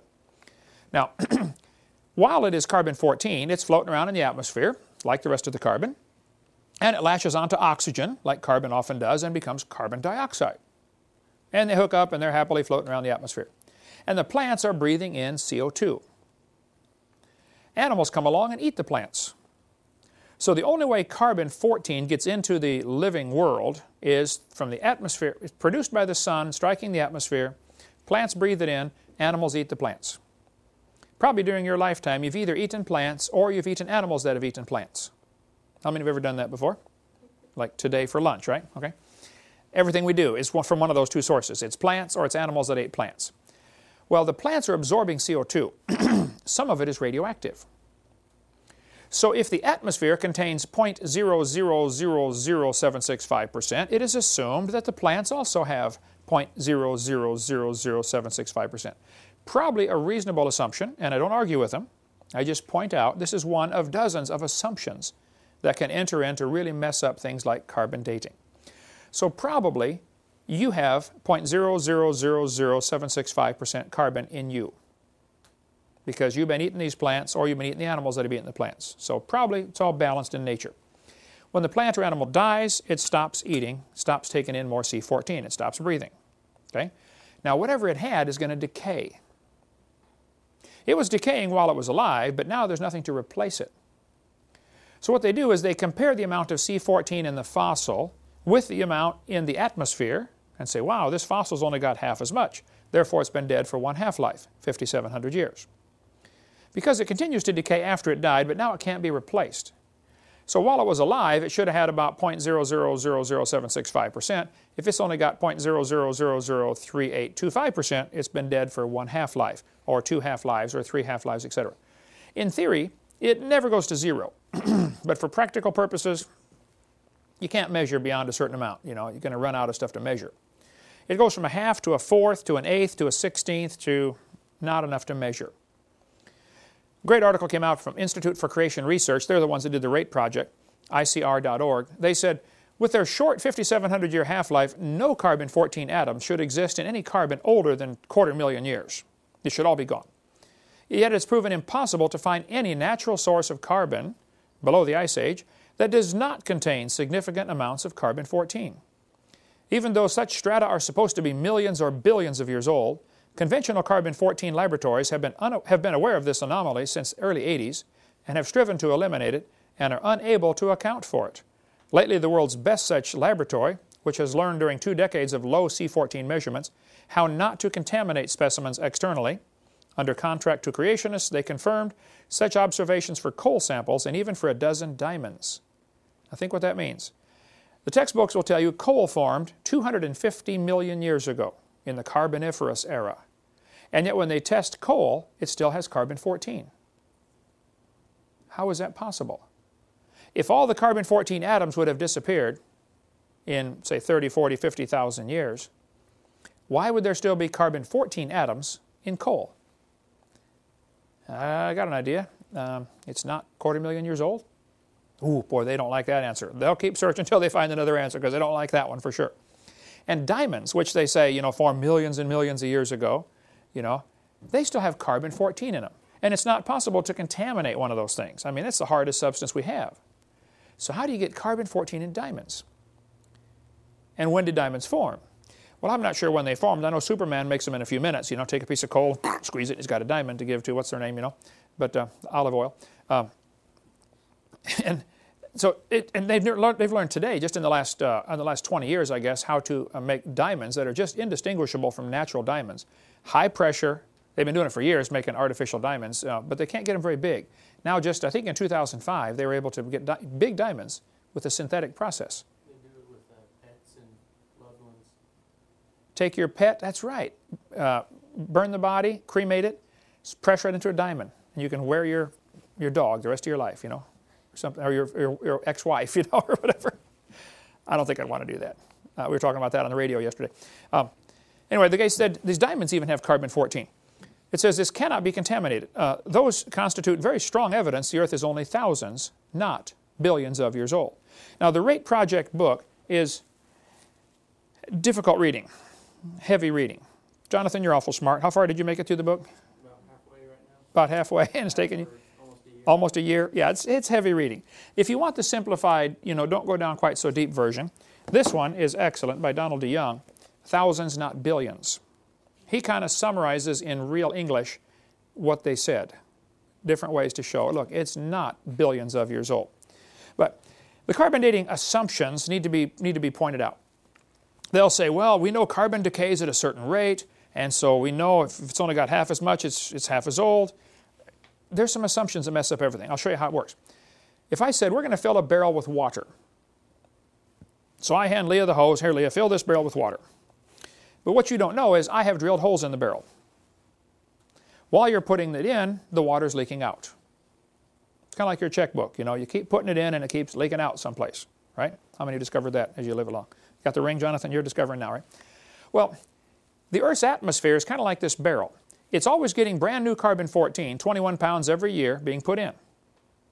And it's always leaking out through decay. So the question would be, how long would it take to reach a stage called equilibrium? Now with a barrel, you can actually do the math and calculate. If I'm going to put in, a certain amount of water per minute and a certain amount per minute leaks out, when will I reach equilibrium and where? That can all be calculated, with a little bit of math. And with the atmosphere, they said, well, when would the atmosphere reach equilibrium? So the guys who invented carbon dating in the late 40s said, I wonder about this Earth's atmosphere reaching equilibrium. They did a bunch of studies on that and said, now if we took a brand new planet Earth, created it from scratch, poof, got it going around the sun, how long would it take to reach this equilibrium point in the atmosphere where the production rate and the destruction rate is the same? And they determined it would take about 30,000 years to reach equilibrium. I'm not sure how they did all that. You could probably see some of the rate scientists and figure that out. But then they made two mistakes in my totally unbiased opinion. They said, number one, we know the Earth is millions of years old. Mistake number one. Number two, they said we can ignore the equilibrium problem because we would have passed that point 30,000 years ago. You know, they've discovered the Earth has still not reached equilibrium. Radiocarbon is still forming 30 to 40% faster than it's decaying. Now think about that. If radiocarbon is still forming faster than it's decaying, that means the Earth is less than 30,000 years old, number one. And number two, you can't carbon date anything. Because you'd have to know when it lived so that you could calculate when it lived. You would have to already know when it lived to figure how much carbon-14 was it breathing at that time. Doesn't work. There's a website, www.arche.org. He's got more stuff on the Earth has not reached equilibrium, if you want some articles there, by Ron Cooper. But this is a calibration curve. If an animal is still alive, it should give you about 16 clicks on your Geiger counter per minute per gram. If you're only getting 8, you say it's been through 1 half-life, or 4 clicks, or it's been through 2 half-lives, or 3 half-lives, etc. This is called a calibration curve. In theory, it sounds like it should work, but there are several real obvious assumptions, and I don't know how they don't see it. Suppose you walked into a room and I said, I want you to tell me, here's this candle burning on a table. When was it lit? Find out it's 7 inches tall. I say, well, that won't tell me anything. Now we've got to measure how fast it's burning. We measure the candle for a while. We get an Olympic stopwatch and we get it down to the nearest 40 bazillionths of a second. Okay? And we all agree the candle is burning 1 inch an hour. Here's our two facts. 7 inches tall, burning 1 inch an hour. When was it lit? Mary, can't figure it out? Nobody can figure it out. Unless you make some assumptions. Assumption number one, how tall was the candle? And assumption number two, has it always burned at the same rate? Neither of those can be known. If you find a fossil in the dirt, the amount of carbon can be measured, the rate of decay can be determined. I don't argue with either of those. How much was in it when it lived? I don't know. Has it always decayed at the same rate? I don't know. Has it been contaminated, sitting there in the ground for all these millions of years? There's no way to know those things. If the Earth had a canopy of water above the atmosphere, or a canopy of ice, as we cover on Seminar 2, that would have blocked out a lot of radiation from the sun, which would have prevented most of the carbon-14 from even forming. So animals that lived before the flood would have lived in a world with much less carbon-14 to begin with, maybe none, but certainly less. And when we dig up the fossil that's been buried for 4,400 years, let's say it started with 4, where today we start with 16. We dig it up 4,400 years after the flood and say, wow, here's a mammoth that got buried, and it's carbon dated. Well, we're assuming it started at 16. When we test it and find it's got 2, we're going to say, oh, it's been through 4 half-lives, when it's actually only been through 1 half-life. Which is why it never works. When they first invented carbon dating, 1949, Willard Libby, they did some testing and they said, the lower leg of a mammoth was 15,000 years old, but the skin was 21,000. How can 2 parts of the same animal be different ages? Quite obviously, we know one of the numbers is wrong. So how would you know either of them are right? And if either one's right, how would you know which one? I see no way to tell. Well, let's see if it's getting better. 14 years later, they tested a living mollusk, a clam, and it was 2,300 years old. Still alive. In 1970, at the Nobel Symposium, they said, if a carbon date supports our theories, we put it in the main text. If it does not entirely contradict them, we put it in a footnote. If it's completely out of date, we just drop it. You mean they can pick and choose any numbers they want? Exactly correct. If the number doesn't fit what they expected, they throw the number out. 1971, freshly killed seal was 1,300 years old when they carbon dated it. Troubles with carbon dating are undeniably deep and serious. Despite 35 years of technological refinement and better understanding, the underlying assumptions have been strongly challenged and warnings are out that radiocarbon dating may soon find itself in a crisis situation. Continuing use of the method depends on a fix-it-as-we-go approach, allowing for contamination here, fractionation there, and calibration wherever possible. It should be no surprise then that fully half the dates are rejected. Did you follow that? Out of thousands of carbon dates that have been carbon dating times that they've done it, half of the numbers are thrown out. How do they know they're wrong? And also, how would you know the other half is right? If half your test results have to be thrown out, it ought to raise red flags in somebody's brain. Wait a minute. This is stupid. What are we doing? We're wasting our time here. And the article goes on to say, the wonder is, surely, that the remaining half have come to be accepted. No matter how useful it is, the radiocarbon method is still not capable of yielding accurate and reliable results. There are gross discrepancies, the chronology is uneven and relative, and the accepted dates are actually selected dates. This whole blessed thing is nothing but 13th century alchemy. And I agree. That's 1981. I've got all these in chronological order. It never gets better. 1984, living snails carbon dated 27,000 years old. 1992, two mammoths found side by side. They carbon date them. One is 22,000, the other is 16,000. Which one's right? Or are both of them wrong? Or are both of them right? There is no possible way to tell. In 1996, Carl Swisher at Berkeley University used the most advanced techniques to date human fossils. It says last spring he was reevaluating Homo erectus skulls found in Java in the 1930s. He was testing the sediment found with them. The species was supposed to be extinct for 250,000 years. Swisher used two different dating methods. He kept making the same startling find. The bones were 53,000 years at most, and possibly no more than 27,000. Well, I'd like to point out two things here. He's looking for 250,000 as his answer, but he keeps getting 53 to 27,000, okay, which is only 1/4 of what he wants, 1/5 of what he wants, okay? But he's still getting a 96% error. I mean, is it 27,000 or 53,000? This is not an exact science. So when they publish an article in the paper and say, we found a dinosaur bone or a mammoth bone, and it was, 17,221 years old in 6 months and 3 days. Like, right, come on. You don't know that. They're making up this stuff, just absolutely making it up. Professor Rainer Prach von Zeiten, earlier February of 2005, was resigned from a professor because he'd been lying about carbon dating for years. His frauds were exposed in February of 2005. He had dated the Bishkopf spire skeleton at 21,300 years old, but when they tested him at Oxford, they said it's only 3,300 years old. 700% error. He had said, Professor Prach had said he had found the oldest German, the first German to ever move to Germany, 27,400 years old. They tested it at Oxford and said, this is an old man that died in 1750. He's 250 years old. The professor had been lying about this stuff for decades, and so he finally resigned in disgrace. Well, he should, okay? One part of a mammoth dated 29,000 years old. Another part was 44,000. You talk about a slow birth. That would be it, okay? I like this article from Rand McNally. The last 2 years, an absolute date was obtained for the Gandong beds above the Trinil beds. That's in Indonesia. It has the interesting value of 300,000 years, plus or minus 300,000 years. Boy, they nailed that one right on the head, didn't they? Plus or minus, 300% error. In the Geological Survey Professional Paper 862, and I get some flack over this, but I've got the paper in the library somewhere. We couldn't find it here. There's all kinds of articles about carbon dating things in Alaska.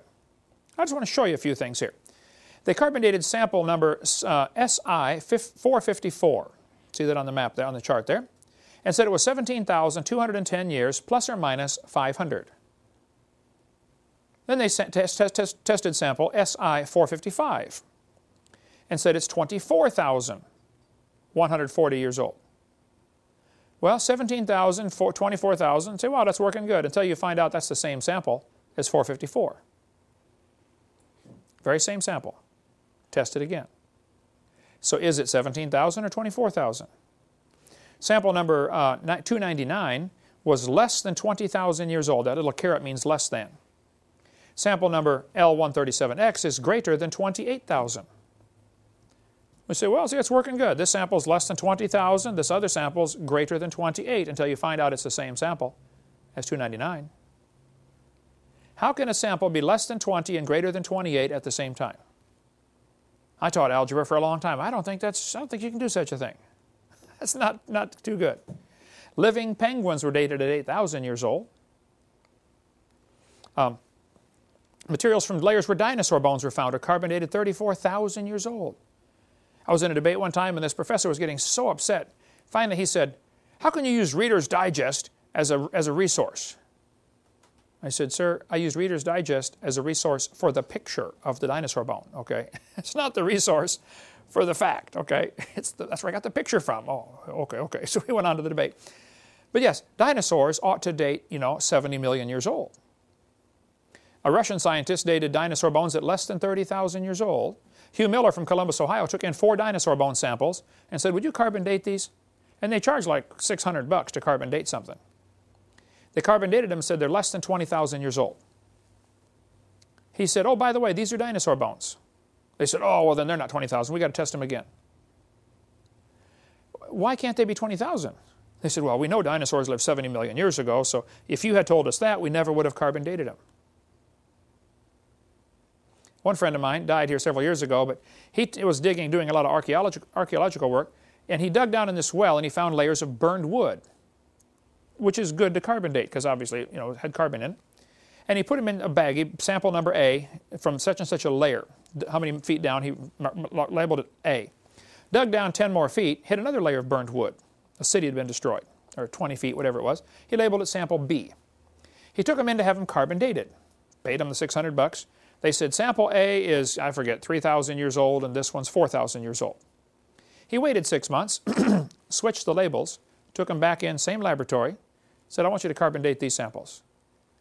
Now, sample B, the lower one, is in the top bag. Just switch the labels, and they give them the same results, 3,000 and 4,000. It doesn't work. It's never worked. Here's things to consider about carbon dating. When the sample of, you date a sample of known age, it doesn't work. If you date a sample of unknown age, it is assumed to work. That's not science, okay? As things decay, they produce helium. This helium, the amount of helium in the atmosphere, is only enough to account for a few thousand or few million years, not billions of years. There's a book called The Mythology of Modern Dating Methods by ICR, if you want to read stuff on that. They do a lot of testing on this. They're probably the experts in the creation community. This guy said, the rocks do date the fossils, but the fossils date the rocks more accurately. That's ludicrous, okay? And it all based on circular reasoning. They've known that for centuries. We'll cover more on that on video 4. I talked to James P. Dawson. He's going to be on our radio program tonight, actually, Jonathan. He's supposed to call in. James Dawson was one of the guys working on dating the moon rocks. They brought back moon rocks, gave them to his laboratory, and said, how old is the moon rock? He took specimen number 10017, divided it into 6 pieces, and tested it many, many times. How old is it? They got numbers ranging from 2.5 billion to 4.6 billion. That's a 500% error, or 100% error. I talked to him back in '99, and he's in Oklahoma. There's his phone number. He was Chief of Engineering and Operations for the Lunar and Earth Science Division of the Manned Spacecraft Center in NASA in Houston. He worked on lunar samples, including the Genesis rock. He told me they found ages from 10,000 years to several billion in the same rock. His website, jpdawson.com. How can one rock be 10,000 years old and several billion years old at the same time? Something is wrong, okay? The book Bones of Contention has a great chapter at the end called The Dating Game, showing how that they will just change the dates whenever necessary. If it doesn't fit the theory, oh, let's test it again until it fits the theory. See, the theory is important. The facts are not. Evolution, as I've said many times, is a carefully protected state religion. And that's all it is. What about potassium-argon dating? Does that work? Actually, the numbers are bigger, but the problems and assumptions are exactly the same, and you can demonstrate it doesn't work. Potassium decays very slowly. This chart shows the different elements and their half-life. Carbon has a half-life around 5,700 years, but potassium, it takes 1.3 billion years with a B for half of that to disappear. Very slowly decays. By the way, I would like to point out, Your Honor, just for appeal, that all of the dating methods are based on the decay of an element. Uranium decays to lead. Potassium decays to argon. They're all moving down the periodic table, not up. All going down. Just point out, keep that in mind in case we need to appeal this case, all right? 80% of the potassium in a small sample of iron meteorite can be removed by distilled water in 4.5 hours. Well, if you can take out 80% of it in 4.5 hours, how can you trust any dates you're going to obtain by that? Canadian Journal of Earth Science ran an article and said, in conventional interpretation of potassium-argon age, it's common to discard ages which are substantially too high or too low compared to the rest of the group, or with other available data such as the geologic time scale. There it is. If you test a sample and its number's too high or too low or doesn't match the geologic column, it gets thrown out. Well, then why are you wasting your time and money testing it? You already know how old you'd like it to be. Give it a number. Pick a number. It's dumb. The KBS tuff, a tuff is a layer of ash or lava, or generally ash that has been packed and turned into rock. It's called tuff, T-U-F-F. K. Brenzenmeyer had been dating these samples of with potassium-argon dating because here's the theory. When a volcano erupts, the rocks and stuff coming out is really hot and any gases in it should be able to escape. Well, potassium slowly turns into argon, and argon is a gas. They use it for welding over at the shop. Argon welding, Argon's a gas. So since potassium turns to argon, when the rock gets melted and shot out of a volcano, all the gas escapes. And so the theory says, this new layer should have been, the clock is now reset. It is 0 years old. Even though when it was in the earth, it's, 4 billion years old. Now all the argon's gone because it accumulated this argon for millions of years, but now, poof, it melted and the gas is gone. So we can potassium-argon date this lava or ash or any volcanic material. Well, they had been dating this layer of ash named after K. Brenzenmeyer because she did research on it. They said it's 212 to 230 million years old. All the scientists agreed that layer of ash is around 200 million years old. Until Richard Leakey came along in 1972, and he's digging around under the KBS tuff, and he finds a perfectly normal human skull. Everybody panicked and said, wow, how can you have a normal human skull under 200 million year old rock when man didn't even evolve till like 3 million years ago? That's not possible. And so they looked for things. Was this a burial? Did somebody dig through the rock and bury this person down here? Was there an earthquake? Is there a fault line near here someplace? Nope. All we can conclude is there's a normal human skull under 200 million year old rock. So, what do you conclude? Well, one group studied this and said, well, that proves aliens came here 200 million years ago. Would you just consider that maybe the rock's not 200 million years old? After they found out it could not be an intrusion or a burial or anything else, it had to be legitimately placed there. I mean, the person was buried under this ash layer. They took 10 more samples of the KBS tuff and dated them again. Keep in mind, they'd already dated them a bunch of times. And everybody agreed it's 212 million years old. But now they take 10 more samples and check them again and say, oh no, it's only 0.5 to 2.6 million. Well, that's way down from 212. Okay, they dropped the number way down. But they're still getting a 500% error from 0.5 to 2.6. This is not an exact science. See, back in 1770, they taught the kids the Earth is 70,000 years old. In 1905, they said it's 2 billion years old. By 1969, when I was a kid and they went to the moon, they brought back moon rocks and said, oh wow, they're 3.5 billion years old. That was the official age, 3.5 billion. Today they tell, and by the way, they did it with potassium-argon dating. You can see the article here from the newspaper. Today they tell the kids it's 4.6 billion years old. Do you realize the Earth is getting older at the rate of 21 million years per year? That's 40 years per minute. Wild dates are always obtained with carbon dating or potassium argon dating. Dates that don't fit the theory are rejected. Only the correct dates ever get published.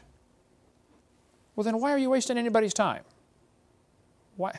It's not science. The original content cannot possibly be known. You can't know there's been no contamination. You can't know that the decay rates always remain the same. You can't know those things, okay? I'll give you a couple examples of potassium argon problems, and then we'll take a little break. Basalt from Mount Etna in Sicily. By the way, I climbed on Mount Etna when I was over there in Sicily. They knew it erupted in 122 BC. They said they knew it erupted in 122 BC. There were written records. Well, the potassium argon dated it and said it's 2.25 million years old.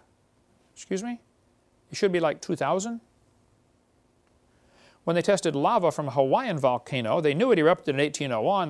The people watched it happen. That's the lava flow that covered our village, 1801. It gave an age of 1.6 million years old. That's in 1968. Let's see if it gets better. Basalt from a volcano in Hawaii erupted in 1959. When they tested it, it gave an age of 8.5 million years old. Another volcano in Mount Etna from the 1964 eruption gave an age of 700,000. The 72 eruption gave an age of 350,000. It was erupting when I was over there in 2002, I believe. I don't remember. Lava from Mount St. Helens was tested, which my sister lives just 60 miles from there. They tested the lava from Mount St. Helens, brand new lava coming out of the volcano. Grab a sample. How old is it? They tested it 5 different ways and got 5 different numbers. All the way from 350,000 to 2.8 billion. Notice, all 5 numbers are different, number 1, and all 5 numbers are wrong, number 2. They're wrong. It doesn't work. So again, when you test a sample of known age, it's assumed to work, and if you test a sample of unknown age, it is, we know it doesn't work when you know the age, but when you don't know the age, well then they say it works. So it just doesn't work. And I'm tired of them using our tax dollars to call that science. That is not science. That's pure imagination. There's a whole bunch more in the book, Evolution Cruncher, if you want more on that, or in the RATE project book, Radioactive Isotopes and the Age of the Earth, if you want more. Or there's a whole lot of good stuff in Walt Brown's book, In the Beginning. He's a PhD in physics, Air Force Academy professor for years in Colorado. Got great stuff in here. I differ with him on a couple of little things. Of course, I differ with probably everybody on a couple of things. The only one right on everything, of course, is me. But we're trying to get them all converted. Take a 5-minute break, and we'll come back and talk about, have fresh dinosaur bones been found?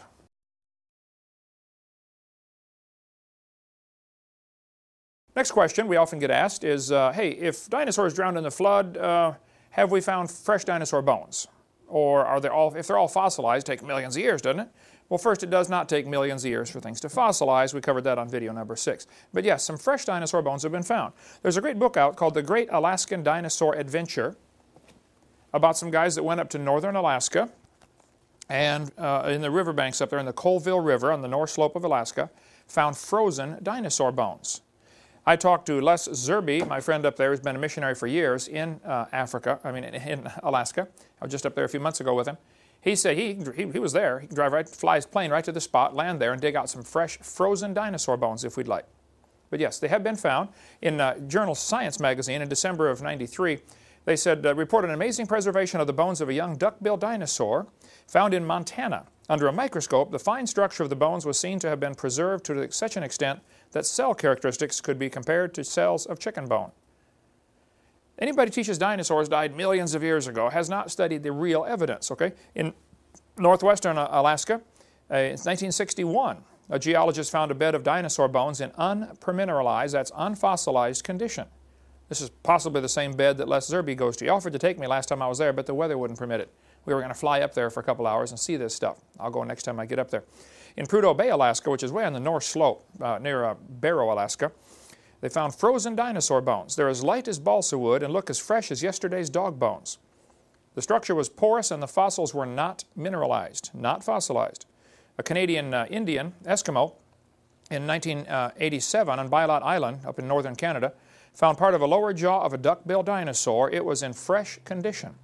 Joe Taylor, our friend from Crosbyton, Texas, has a website, mountblanco.com. He has dug up dinosaur bones before that are not fossilized. He's dug up dinosaurs all over the world. But in the summer of 2005, they found dinosaur tissue inside a T-Rex leg bone. and the dinosaur tissue was still soft. Now the scientists are trying to figure out, like John Horner from Montana is trying to figure out how could they stay soft for 70 million years? The thought will never cross his mind that maybe they're not 70 million years old. Okay, he's already committed to that. And to say maybe they're only 6,000 years old or 4,400 years old from the flood would absolutely be anathema to them. They will never consider that. So now they're going to probably get a government grant and try to figure out how could they stay soft for 70 million years. They're totally asking the wrong question. The question is when they formed, not how they formed.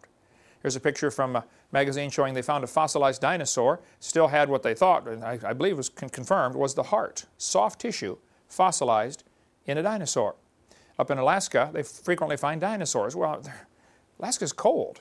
Reptiles don't do well in cold weather. But dinosaurs in Alaska?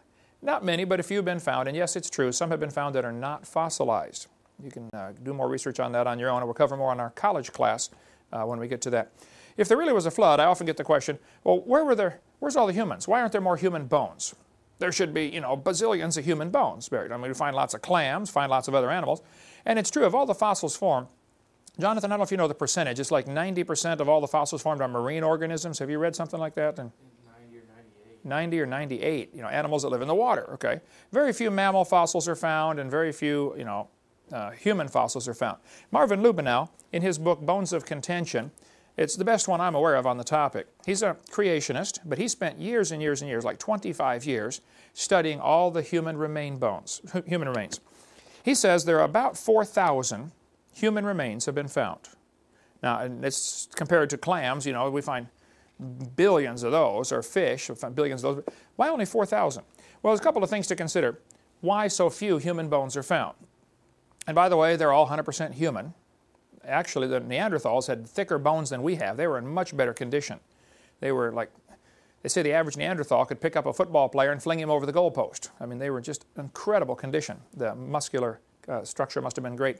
But when God made the world 6,000 years ago, there were two people, but it was full of plants and full of animals. 4,400 years later, it was still full of plants and full of animals and still not full of people. I have no idea what the population was at the time of the flood. This is just a pure guess with probably 1 billion people.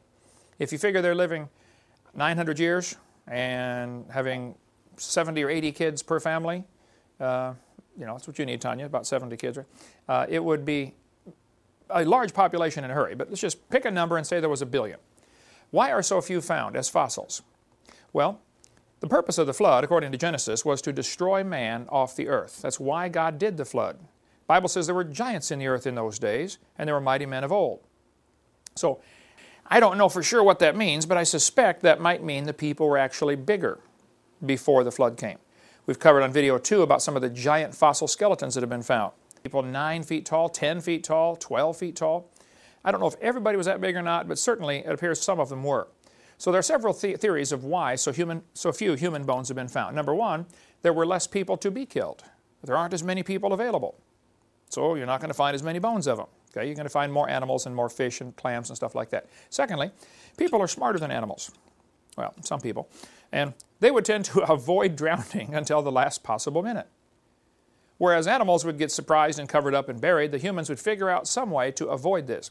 Plus, it probably took about 6 months to kill everybody. I mean, the flood covered the world, but it doesn't mean it covered the whole world instantly. It rained 40 days and 40 nights. And probably what we see today, the continental shapes and everything, obviously is a pure coincidence based on the water level.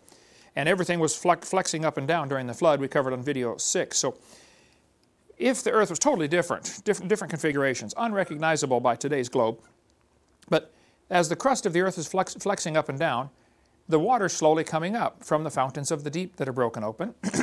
The rain was 40 days, but the water kept coming up for 150 days. So if we start with the assumption that during the flood, there were high ground above water, may have lasted for 6 months. The high ground getting smaller and smaller, and people would run to high ground, and they also have the tide. The moon is causing the tide. The moon doesn't know or care that there's a flood on the earth. It's just, pulling the water up. So the tide may go up, cover an area, and then go down, and people and animals would run to the newly exposed island. Here's high ground, get over there. So we'd find footprints in these mud layers that then would get covered up with the next tide. I mean, every 6.5 hours the tide changes. high tide to low tide, 6 hours and 25 minutes average. So as these mud layers are full of footprints, they bake in the sun just for a couple hours, enough to get a skin on them, and then a new mud layer washes in on top from the next tide. It is highly probable that during this flood, during these first few months of the flood, you would get thousands of layers deposited for multiple reasons we cover on video 6, and you may have footprints within each of these layers. We had a guy called into the radio program yesterday, the guy from Sweden that calls in once in a while, to our radio program, evolutionist. He says, well, we find layers of rock and footprints between the layers. He said, that proves each layer was exposed for thousands of years. No, that proves it was exposed for maybe 30 minutes, but doesn't prove it's exposed for thousands of years. So yes, it's possible to get footprints, and especially if you look at nearly all the footprints are run in the same direction. What would that mean? They're trying to avoid something. They're all going the same way, probably avoiding the flood water. And in Psalm 104, it says, the mountains arose, the valleys sank down. So during the flood, the crust of the earth was all broken up into plates, and they are much more flexible and movable than they are today. Today they're kind of locked into position as most of the water is gone that was underneath, that was lubricating this movement. So they could run to high ground, and then of course a couple days later that may not be high ground. Something else becomes high ground as the plates twist around. So second reason though, people are smarter and probably would avoid drowning. If they end up on top, they don't rot. I mean, they rot, they don't fossilize. How many buffalo got killed out west in the last 200 years? Like millions? None of them fossilized. See, things only fossilize if they're buried. So you could have a lot of humans get killed toward the end of the flood, or toward the middle of the flood, I guess, and not be fossilized at all. Thirdly, if humans were bigger, they would not be recognized as human. I mean, if you find a 5-foot thigh bone, you're not going to recognize it as a human. You're going to say, oh, it must be from a dinosaur cave bay or something. So those are the reasons why so few human fossils have been found. Fourthly, I'm not sure who's doing the counting. When they say 4,000 have been found, who's counting all these? Marvin Lubenow says that's what he can find in the published record. But how many things have been found that are human, fossilized, in certain layers, but it doesn't match the established scientific paradigm of the day, and so they say, we better not even report this. Because you're not allowed to find humans with dinosaurs, or else, man, you're going to lose your job. You can't go against the evolution theory. It's a carefully protected state religion. I point out, no human and chicken bones have been found fossilized together in the same rock strata, anywhere in the world. So that proves humans and chickens did not live at the same time. No. You know that's not good logic, okay? We don't have to find the bones together to prove they live together. We don't have to find the footprints together to prove anything either. No human and chicken footprints have ever been found together. No coelacanth fossils were found for 65 million years of their geologic column. They've got their geologic column and they say, oh, coelacanths lived 65 million years ago. How do you know? Well, that's the last fossil we found of them. And then they find them still alive. What does that prove? For 65 million years, by their thinking, no coelacanths lived or no coelacanths fossilized. Obviously, they would say none, it just happened that none fossilized. Well, it could be that none of the humans fossilized either that were buried, or weren't buried deep enough, or they haven't been found yet. All kinds of reasons for that. I was in a debate with a former preacher turned atheist one time, the debate over Noah's Ark. One of his arguments was that Noah could not have built the ark like the Bible says because the Bible says Noah covered the ark with pitch. And he said, Hovind, don't you know pitch is made from oil, and oil is a post-flood product, according to your theory. The flood buried this world. All these animals got buried and squished and turned to oil. So if oil came as a result of the flood, then how could Noah have pitch to cover the ark? Well, that's based on a common misunderstanding. In Genesis 6, it says Noah covered the ark with pitch, within and without. Make it with pitch. Exodus 2. Moses was put in a little basket covered with pitch. So what is pitch? The Bible says in Isaiah chapter 34, the streams thereof shall be turned to pitch, the dust to brimstone, and the land shall become burning pitch. It shall not be quenched. The smoke thereof shall go up forever. Pitch, according to the 1828 Webster's Dictionary, which is in the library there, pitch is made from tree sap. There used to be huge industries taking pine trees, baking them down, getting the sap out, and making pitch just for waterproofing ships. Kind of like varnish today, or spar varnish, or linseed oil. There are many oils and things made that don't have to rely on something from a flood. It doesn't have to be something that was destroyed in the flood. Pitch, according to the dictionary, the resin of pine or turpentine. And there were giant factories all over America producing barrels and barrels of pitch to sell to ships in the 1800s, 1700s, 1800s. It was common. You bring a few extra barrels of pitch with you. If you get a leak in your ship, you tar it. So it does not have to be from flood-related deposits. I'm holding in my hand, I don't know if you guys can focus in on that or not, this is a piece of slate, or shale, I mean. There are probably 60 layers to it, real thin layers, and you can see oil oozing out the side. But right there on the surface is it's a fish. It's true that animals under pressure turn to oil. It's a fact. This fish was squeezed between these layers, and you can see the actual impression of the fish. There's no question that at least some of the oil in the ground comes from organisms, living organisms, fish, people, whatever, that are squeezed. But that doesn't mean Noah had to have this kind of oil to waterproof the ark. Right? This is on our Creation Evidence Museum. If you want to come down to Dinosaur Adventureland, you can take a look at that. Next question. I often get asked the question, is modern man smart and ancient man stupid? Was he stupid or was ancient man really smart? There's a good book called The Puzzle of Ancient Man by Don Chittick. Excellent book. I believe they've had a hard time keeping it in print. We sell a lot of them, I know. It's really, really good. Going through all kinds of interesting artifacts that are found about humans, but made by humans, amazing machines and stuff that would have to be really, really old. Well, the Bible teaches before the flood came, the people lived to be 900 years old. Adam came pre-programmed straight from the hand of God. He could walk, talk, name the animals, and get married first day. He probably knew incredible amounts of information that was pre-programmed in, or after spending 100 years walking and talking with God, he just knew a lot of stuff that God told him. God would say, Adam, you see this tree right here? Watch this. You pull off the bark, scrape the inside, and chew on that. Oh, wow. Yeah, it's got vitamins. You need that, Adam. Probably a lot of the ancient medicines, that cultures have are remnants of things left over from knowledge passed down by the ancients. Like, how did the first guy know you can take a willow tree and scrape the bark off and make vitamin C out of the tea?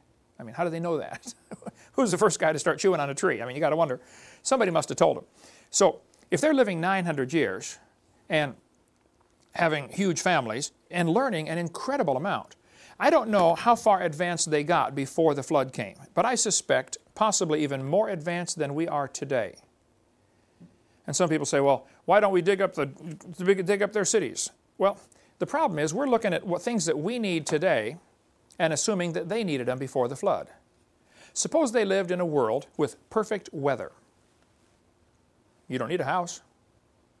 Just go sleep on the grass. Suppose you lived in a world where none of the animals would harm you. All the animals were friendly. Everything's vegetarian, Genesis 1:29. Again, you don't need a house. And why don't we find their cars? Well, man, if you're 9 or 10 or 12 feet tall and can run 50 miles an hour, and everything's growing in your yard, you don't need to go anywhere anyway. Why do you need a highway system? Why do you need a car? You don't need airplanes. You don't need trains. So if you can think Garden of Eden conditions, the things that they needed would not be the same things that we need. After the flood, the people were still living to be 400 years old. So a lot of this knowledge would be retained. Now today, about the time you know everything, you're 80 years old and you die. Now you can't pass it on to anybody else. But if you could live to be 400 or 500, you could pass on your knowledge to your great-great-great-great-great-great-grandchild. So it'd just be a real, real different world back then. So a lot of this knowledge, I think, went to the grave. But in the old days, you could go talk to your great-great-great-great-grandfather and get advice. And he'd give you some really cool advice on how to do certain things. Many civilizations after the flood would arise very quickly. If you got a bunch of smart people, Noah's sons, having 15, 20 kids per family or whatever, and they're going to go off to this area and they're going to build their own civilization. Well, it wouldn't take them long as they've got high IQ. They might not have all the technology. They might have to make stone tools at first, until they can dig a hole to find the iron to melt it down to make the steel tools. They would know how to do it. It's kind of a Gilligan's Island situation. But within 50 years, you could build a civilization. You look at Robinson Crusoe, lands on an island. Say after 20 years, he's got a whole, got a farm, got a house, got a fort, did it all himself, So yeah, it doesn't, especially you get smart people in situations like that, you can build a civilization in a hurry. It's interesting, if you study history, all of the ancient civilizations, the Babylonians, the Sumerians, the Greeks, the Chinese, They just arose out of nowhere. Poof, there's a civilization. There is no evidence of this stuff they teach in school, of them going from hunters and gatherers and grunts and groans, caveman stuff, becoming civilized and building cities. There's no evidence of that.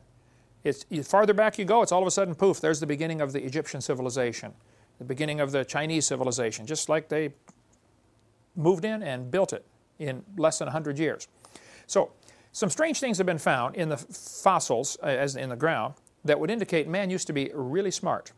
This little airplane, for instance, is in the Smithsonian, I believe. Right, yeah, in Smithsonian. It was found in a grave in Colombia. It's about 1,000 years old. But it's an airplane, quite obviously, with all the features of an airplane. But it can't be an airplane, according to the evolutionist, so therefore they have it labelized in the Smithsonian as a stylized insect. Now tell me, does that look like a stylized insect to you?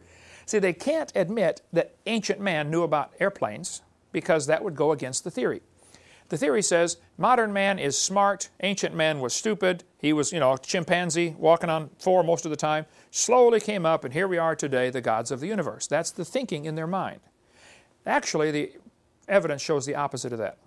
Here's an airplane, again, found in an Egyptian tomb this time, 2,100 years old, pre-Christ. How did they know about airplanes? A little model airplane. They knew about flight. This iron pot, we've got a model of it here, was found inside a lump of coal. This is a replica. You can get a replica from Carl Baugh. They're breaking open a lump of coal, and there's an iron pot inside. They examine the coal that comes out, and it's molded right to the pot on both sides. I mean, the coal formed around the iron pot. What would you conclude? That a coal miner dropped it? No, because then the coal won't be conformed to the pot. I would conclude that they had iron and were making iron vessels before the flood. During the flood, they got buried in a forest of trees and squished and turned to coal, and of course it's not going to affect the iron any. How do you get an iron pot in a lump of coal? Ancient man must have been smart, not primitive. In Peru, they've got giant stone walls like the one in the picture here. These stone walls are phenomenal. Some of the rocks in there are so huge, we can't even move them today.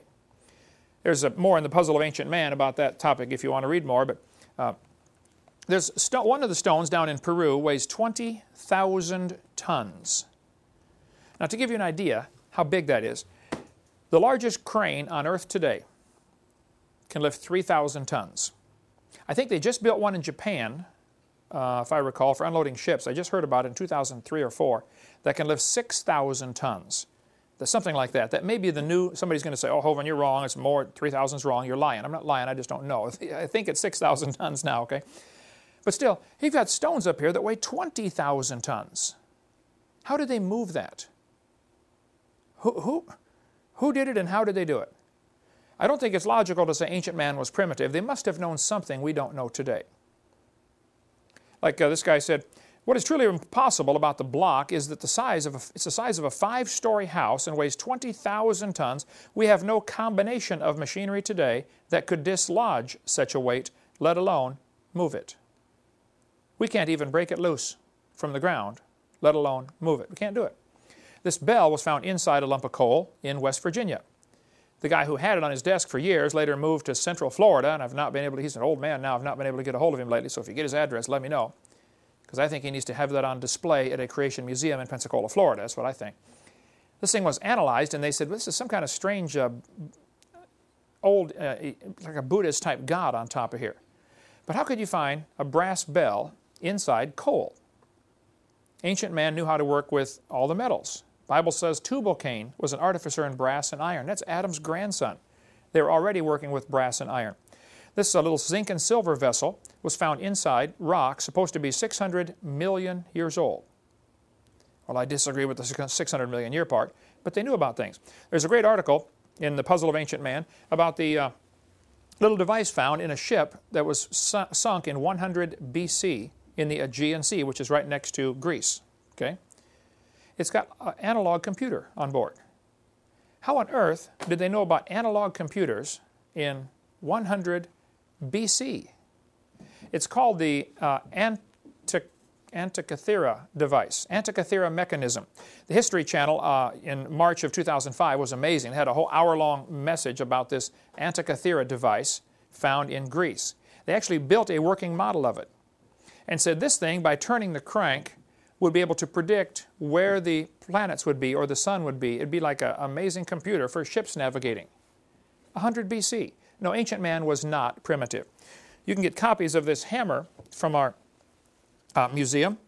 This Dr. Baugh has the original in his museum. He lets us make replicas of it. This was found in 1934 in Texas, New London, Texas. When they first found the hammer, the handle was petrified, what was left of it, and they looked at the hammer and said, man, it was in solid rock. I said, what on earth? How can a hammer be in rock? And the rock was supposed to be 400 million years old. So, of course, guys who believe in evolution would say, well, that just proves aliens visited the planet 400 million years ago and one of them dropped his hammer. I mean, that's the kind of logic they use. Instead of thinking, you know, maybe our whole time scale's wrong. They will never consider that. They cut a little notch in the hammer with a file in 1934 to see what kind of metal it was. It is still not rusted, the notch. It's a type of a stainless steel. Battelle Laboratory analyzed it and said it's 96% iron, 2.6% chlorine, and 3/4% sulfur. And then they said, you know, we don't think you can get those elements to combine unless you do it under a much stronger magnetic field. Probably the pre-flood Earth had a magnetic field 8 or 10 times stronger than what we have today. This was found in Iraq, this little battery. Quite a few of these were found. They knew about electricity 2,000 years ago. The Egyptians apparently knew about electricity. Here's a hieroglyphic showing snakes in some kind of chamber hooked with a wire going to a little generator of some kind. We don't know. There are two theories. One is they are using electricity to mummify the snake or do something, or they're using electric eels to produce electricity. I don't know which way the electricity is going, or even if it's electricity. But I think we've got the wrong idea to say modern man is smart and ancient man was stupid. I think ancient man knew a lot. They knew about brain surgery. Quite a few skulls are found like this. This process is called trepanning. They would actually cut into somebody's head, and many are found with the hole healed over, which indicates the patient lived. Okay? I mean, cutting a hole in the head is no big deal. But some of the Ica stones from Peru show what appears to be brain surgery. Dr. Dennis Swift, that spoke at our boot camp in 2004, has some of the instruments, the hardened copper instruments that they would use for brain surgery, or for surgery, period. Okay? Ancient man knew how to do all kinds of things with people's heads, besides cut them open and let them heal. They made strange shapes to the heads. They apparently did heart surgery. From some of the Ica stones anyway, it appears that they're doing, you know, open heart surgery. Here's a guy with an artificial limb attached, so they knew about that. That would have been, you know, 2,000 years ago. This little machine appears to be some kind of steam engine. They might have known about some kind of power like that 2,000 years ago. They certainly knew about the wheel. This little cat was found on wheels to move around, a little kid's toy apparently, in some of the Inca Indian tombs. They certainly were smart as far as biology goes. This little spider is one of the, little nothing, it's 150 feet tall. It's one of the Nazca line images. We cover some of that on video too, but they knew that to make this spider with no eyes, because it's blind, these little spiders are extremely rare. It's only 1/8 of an inch long, and it lives in caves, in the dark, in the Amazon, 1,000 miles away from where the drawing is. So they really knew about their biology. And they knew to make the one leg longer, and it's the correct leg too. Third leg down on the right side. That leg, during mating season, for 15 seconds, that one leg grows longer and exchanges DNA off the tip of that leg. And they knew that. So they were not ancient, not stupid. They were ancient, but they were not stupid. This Pira Reis map of 1513 shows Antarctica with no ice on it. How did they know to, first of all, how did they find Antarctica? How did they know to map it with no ice? Something was different, okay? This metallic sphere was found in South Africa. It has 3 parallel grooves around the equator, but it was found in what they said was pre-Cambrian material, 2.8 billion years old. Well, of course, I disagree with the 2.8 billion years. It's a human artifact, quite obviously, found in rock, supposed to be 2.8 billion years old. But see, rather than question, you know, maybe it's not 2 billion years old, guys like Michael Cremo, who wrote the great book on stuff like this, they're called OOPART, Out-of-Place Artifacts, OOPART. He studies all kinds of these things. Now, he's a Hindu. Michael Cremo has the book Hidden History of the Human Race. He says this proves aliens came and visited the Earth 2.8 billion years ago. Rather than question, hey, wait, maybe the whole geologic column is wrong, they just, I don't know why, They're not allowed to question that. His book's called The Hidden History of the Human Race. It's in our library if you want to read that. Here's a mortar and pestle, to grind wheat or grind flour with, grind corn. The problem is, it's in rock supposed to be 33 to 55 million years old, way before man got here. So what do you conclude? Well, again, aliens came, visited the planet. These little spirals were found. The thing that's amazing about these little spirals, they're made of tungsten. Very difficult metal to work with, very difficult to refine. And these things are 3/10,000ths of an inch, 3/10,000ths of a millimeter in diameter. And it follows the perfect golden mean ratio. Same thing used in the Fibonacci sequence, 1 to 1.618. How do they know about that? A lot of these are found in Russia. Pavel, if you get over there, bring me some of these. I want some of these for the museum. These little amazing little spirals. There's all kinds of stuff on the internet about that if you want to read it. Well, what about the pyramid? Who built the Great Pyramid? If we're thinking ancient man is, dumb, how did they build the big pyramid? There are 66 copies of the original, apparently. There appear to be 67 of these giant stone pyramids found around the world. Who built them and why? Well, there's not much question on the 66 copies, who built them. It was the Egyptians or the, South American Mayan Indians or something. But who built that original one? The original pyramid is often called the Great Pyramid. It is by far the largest of the pyramids, and it's very different in that there are no inscriptions found in it, other than a few marks the builders apparently made. Put this rock on top of this one. But all the rest of the pyramids in Egypt have all kinds of hieroglyphics. This is King Herman, the greatest guy that ever lived, blah, blah, blah. Not this one. The greatest pyramid, the biggest building on earth by far, has no inscriptions. Who built it? Why was it built? Well, there are 4 theories about the Great Pyramid, and they fall into 2 general categories. One theory says it was built before the flood by some godly people, i.e. Adam, Enoch maybe, I don't know. And the purpose of it was to preserve some ancient knowledge, because there are some amazing mathematical formulas in the pyramid. Like, twice the height divided by the base is the value of pi, 3.14159. I forget. There's all kinds of amazing mathematics in the Great Pyramid. So one theory says it was built by godly people before the flood. Second theory says it's built by heathen before the flood. It's just a heathen structure, some kind of temple worship or something. The third theory says it's built by godly people after the flood. And the fourth one says it's built by heathen after the flood. Probably it was not built during the flood. I think we could probably all agree on that, okay? Not a good time to build a pyramid. I kind of lean toward number 1, but I wouldn't prove that. I couldn't prove it and wouldn't be dogmatic about it. I think some godly people, probably Enoch, built this pyramid to preserve the gospel story. One of the theories on all this is, of course, Adam did not have a Bible. So God gave him the gospel story in the stars. This is what many people think, and I kind of lean that way, though I'm willing to discuss it. Noah did not have a Bible. And if the canopy was gone that used to protect them and probably amplified the light so they could see the stars better before the flood, 20 inches or 30 inches of ice, compacted, super frozen like we talked about on video 2, that canopy before the flood would have actually made it easier to see the stars, and they could actually hear the music of the stars. The zodiac, that's one of the theories. But Noah didn't have a Bible. He had a couple chapters because Adam actually wrote part of Genesis. Okay, we cover that in the teledose coming up here soon. So God gave them the gospel in stone. This is how it preaches good. Whether it's true or not, I don't know. But basically, there used to be the gospel in stars, then there was the gospel in stone, and today we have the gospel in Scripture. The 3 different ways. Now, let's assume that there may be some truth to that and go from there. If there isn't, it's not a big deal. I won't lose any sleep over it. But the Great Pyramid is an amazing structure. By far the largest building on the planet today. Still, largest building in the world.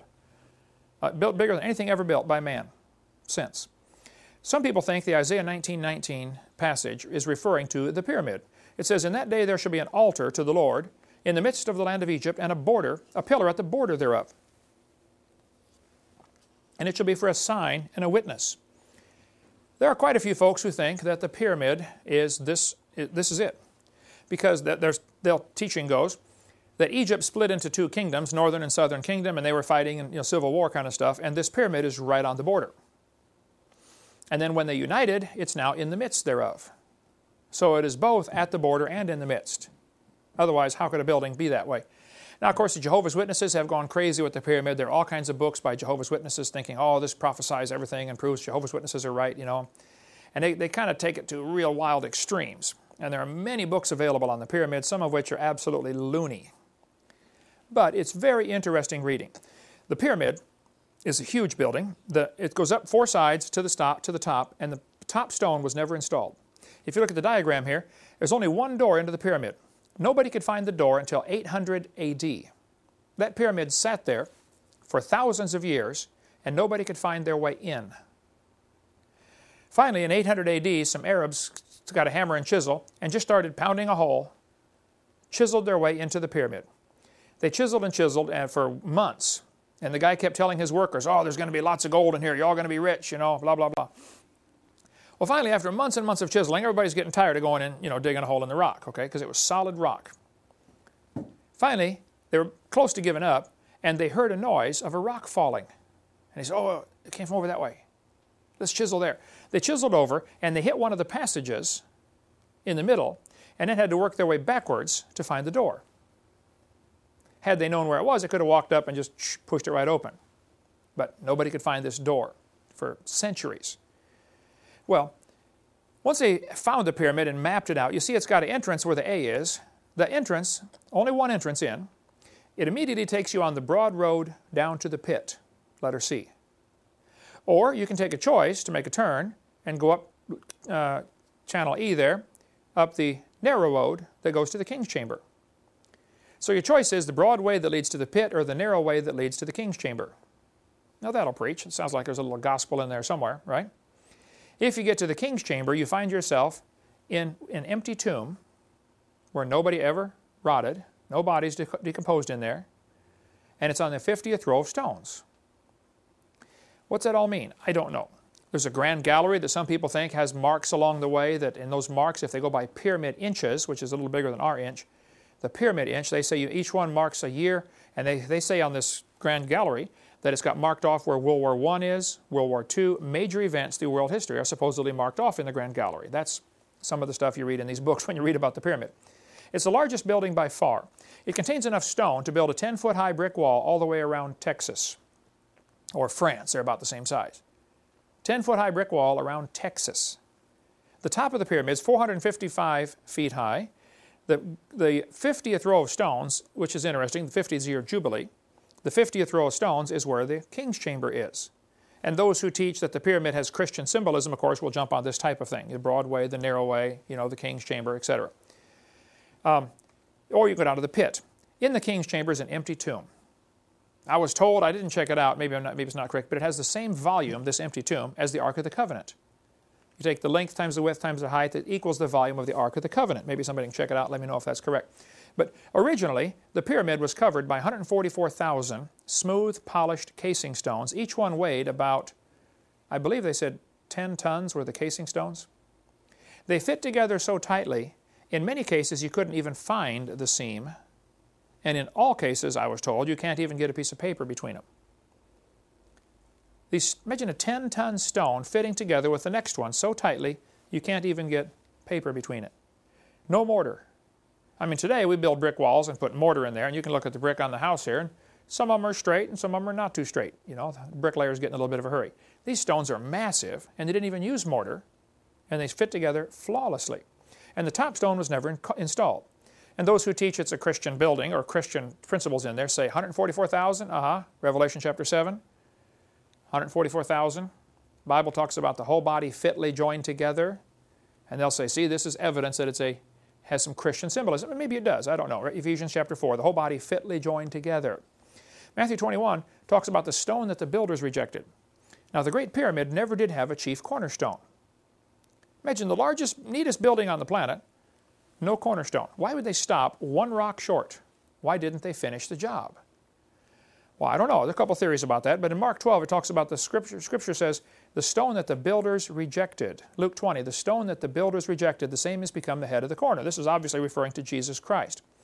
In Daniel, it tells about the stone that was cut out of the mountain without hands and smote the image on the feet in the book of Daniel. Could this stone be Jesus Christ, who's going to make his own kingdom on the world? Revelation 21 talks about the new Jerusalem coming down from God out of heaven. there are those who teach that the New Jerusalem, the city, and the Bible tells us the great city, the holy Jerusalem descending out of heaven, will be clear as crystal, 4 square, and 12,000 furlongs. That's 1,379 miles. So there's going to be a city in Revelation 21 that is 1,300 or 1,400 miles by 1,400 miles by 1,400 miles. And everybody assumes it's going to be a cube. Maybe so, I don't know. But maybe it's a pyramid, because that's a structure that could also have those dimensions, and it would lie 4 square. And if it's a pyramid, pyramids only have 1 cornerstone right on top, whereas other buildings would have 4. So there are those who teach that the Great Pyramid is going, the New Jerusalem is going to be in the shape of a great pyramid, and Jesus Christ is the chief cornerstone, and He is the light of the world. And if the whole thing's clear as crystal, then the light just kind of translucent. The light goes right through. So He is the light thereof. The first 13 verses in the Bible starts off with this: the world has light, but it has no sun. The last 26 verses of the Bible, the world has light, but it has no sun. He is the light thereof. And so maybe the pyramid is symbolic of that. I don't know. Hutchins got a good book on that if you want to read it. And of course, if any of this is true, it's obvious Satan would use this as a, pervert it for his use. And the Great Pyramid on the back of your dollar bill is a Masonic Lodge symbol, which has 13 rows of stones representing the 13 degrees in the Blue Lodge. The chief cornerstone is not yet in place, and many people say this represents Lucifer, and he's going to come down and establish his kingdom, when actually, God's going to establish His kingdom toward the end. But which one's right? I don't know. I kind of lead toward number 1, but I wouldn't be dogmatic. The Bible isn't clear. Next question. The textbooks often teach the earth was a hot, molten mass. This earth science book says, as the earth formed, it was hot, and there were large pools of bubbling lava. Well, now the Bible says, in Genesis chapter 1, that the Spirit of God moved upon the face of the waters. So, was the earth a hot, molten mass, and it slowly cooled down over billions of years, or was it created underwater, which means, of course, it has to be less than 212 degrees. It's not a hot, molten mass. Somebody's wrong. Either the Bible is wrong, or the textbooks are wrong about the earth being, a hot, molten mass. So what is the evidence? What's the truth about this? One of the neatest books on this topic is this one we referred to earlier by Robert Gentry, called Creation's Tiny Mystery. He spent years studying radiopolonium halos, which are little tiny rings. They are only visible with a microscope, and they're found in granites. Every type of granite all over the world contains these little radiopolonium halos, little tiny circles in the rock. Well, what are they? Well, polonium is one of the many elements on the periodic table. As polonium decays, it's radioactive, it's dropping to another level, it sends off little fragments, kind of like a hand grenade. The problem is polonium has a really, really short half-life, like 164 thousandths of a second. So if this was taking place in hot molten rock, it would decay, the polonium would decay, poof, make its little halo, and the rock is liquid, so it would disappear, it would flow away. Just like the fireworks from the 4th of July don't stay there in the sky all year. It goes up, poof, makes a little ring, and then falls down.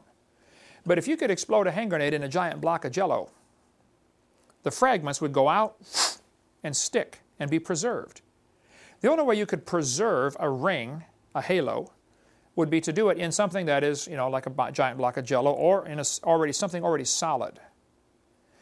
The way to get these little polonium halos preserved, which are found all over the world, is to do it while the rock is already solid. Robert Gentry was writing all kinds of articles about this radiopolonium halo, saying, look, this indicates the earth was never a hot molten rock. And granite is an interesting rock. I don't think anybody knows for sure how granite formed. If you melt granite and then let it cool down, it does not turn back to granite. It turns to rhyolite. You can see a picture of rhyolite here. So all the granites have these polonium halos. What does that mean? Apparently, granite was the original created foundation stone. That was the original created rock. It's the only way to get these little halos in there that I know. You can talk to Robert Gentry. His website is halos.com and get much more of the technical information on this. So I think the evidence would point to the fact the earth was never hot molten rock. And then Nova TV program, they ran an article in summer of 2005. They said, oxygen-18 found in 4.4 billion-year-old zircons show it had contact with large quantities of water. Why don't they get it? If these little zircon crystals, which are extremely tiny, have evidence, show us that they had contact with large quantities of water, 4.4 billion years old. I don't buy that, of course, for a second. But their own evidence ought to show them the earth was never a hot molten mass. Never. Often in seminars I get asked the question, what about global warming? Is the earth really getting hotter? Well, I don't know. I've lived on it for 53 years now, but to me it seems about the same as it's always been. But of course that's a short time frame compared to the big picture. According to the 1 Corinthians, it says the earth is the Lord's. God owns the world. Psalmist said, Psalm 8, when I consider the heavens, God made the heavens, and He made man to have dominion over them. Our job is to be the tenant. God's the owner, He's the landlord, we're the tenant. Our job is to take care of His earth. It doesn't belong to us, but we're supposed to take care of it. It belongs to Him. Now, Karl Marx, in his Communist Manifesto, gave 10 ways to destroy a capitalist country and turn it into a communist country. Number 1 was abolish private property. That was essential to destroy capitalism. Nobody's allowed to have private property. Well, if you read through the Bible in Leviticus 25, it talks about in the 50th year they have the year of Jubilee. You proclaim liberty throughout the land and everybody returns to his possession. There's a good link here between liberty and having your own possessions. See, if you own it, you control it. So if God created the world, He owns it. He controls it, and He's let man use it for His glory. And there are those who don't like that idea, guys like Karl Marx and communists. They think, no, the world belongs to us, and we control it. There is no God.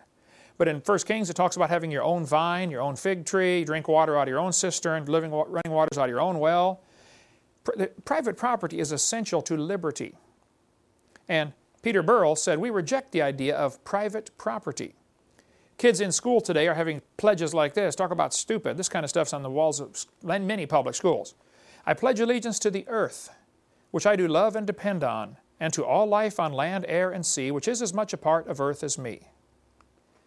This one says, I pledge allegiance to the world, to care for earth, sea, and air, to honor every living thing with peace and justice everywhere.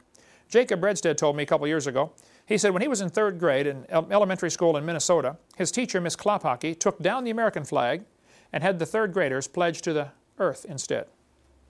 Can you imagine? Boys and girls, we're going to pledge to the world today. We're starting these kids in 3rd grade. Half the cartoons on Saturday morning TV now are that kind of way, Destroy the mean old capitalists, that are destroying the world, and save the planet, Captain Planet. There's all kinds of cartoons designed to get the kids thinking that, we got to save the earth. Well, I am against pollution and I'm against destroying things unnecessarily, okay? But the real purpose of this environmental movement and the big scare about global warming is not to save the earth. The purpose is to establish communist plank number 1. Abolish private property. They want you to have to get a permit to cut down a tree on your own property. One guy in California had this tree was growing, obviously, into his house. And it was crushing the front porch. The house was 100 and some years old. And it had been planted and the tree was growing and was caving in the front porch. So he went to get a permit to cut down the tree. And they said, you can't cut down the tree because, the trees are protected. He said, well, then I need to get a permit to remodel my porch. They said, no, that's a house is 100 years old. That's a historic building. You can't remodel the porch. Talk about stupid. Why go ask for a permit at all? That's what starts the problem. But see, once people sign a contract to become a servant of whoever, now you're under contractual law. If you sign a contract to become 501c3, well, then you better do everything they tell you to do. Okay? So don't sign the contract. Don't get yourself tangled up in those things. And that gets difficult to do. But there's a good book on the global warming question if you want to read more. It's called Facts, Not Fear.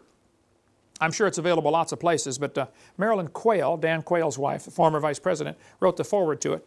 What is the real evidence about global warming? And you can take a look through that if you'd like. It's in our library, or order your own if you'd like.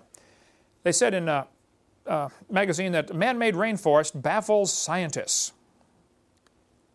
They said, a man-made rainforest that should have taken millennia to evolve has baffled scientists by springing up in just 150 years.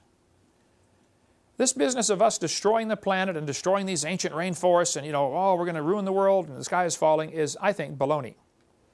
And there are a lot of environmentalists that are probably very sincere, very intelligent, and very wrong. And they're fighting the wrong battle. Now, it's true, people abuse the environment, and when somebody's dumping chemicals upstream from my house, you know, I'm going to sue them and say, don't dump that in my water supply, okay? That's fine. But if there's an environmental problem, is the government the one to fix it? Show me anything they fixed. If they fix it, it'll cost 10 times more than it should, and probably still won't be right. I do believe in global warming, though. The Bible says in Revelation 16, the fourth angel poured out his vial upon the sun, and the power was given to him to scorch men with fire. There's going to be global warming. Hasn't happened yet. Coming soon to a city near you.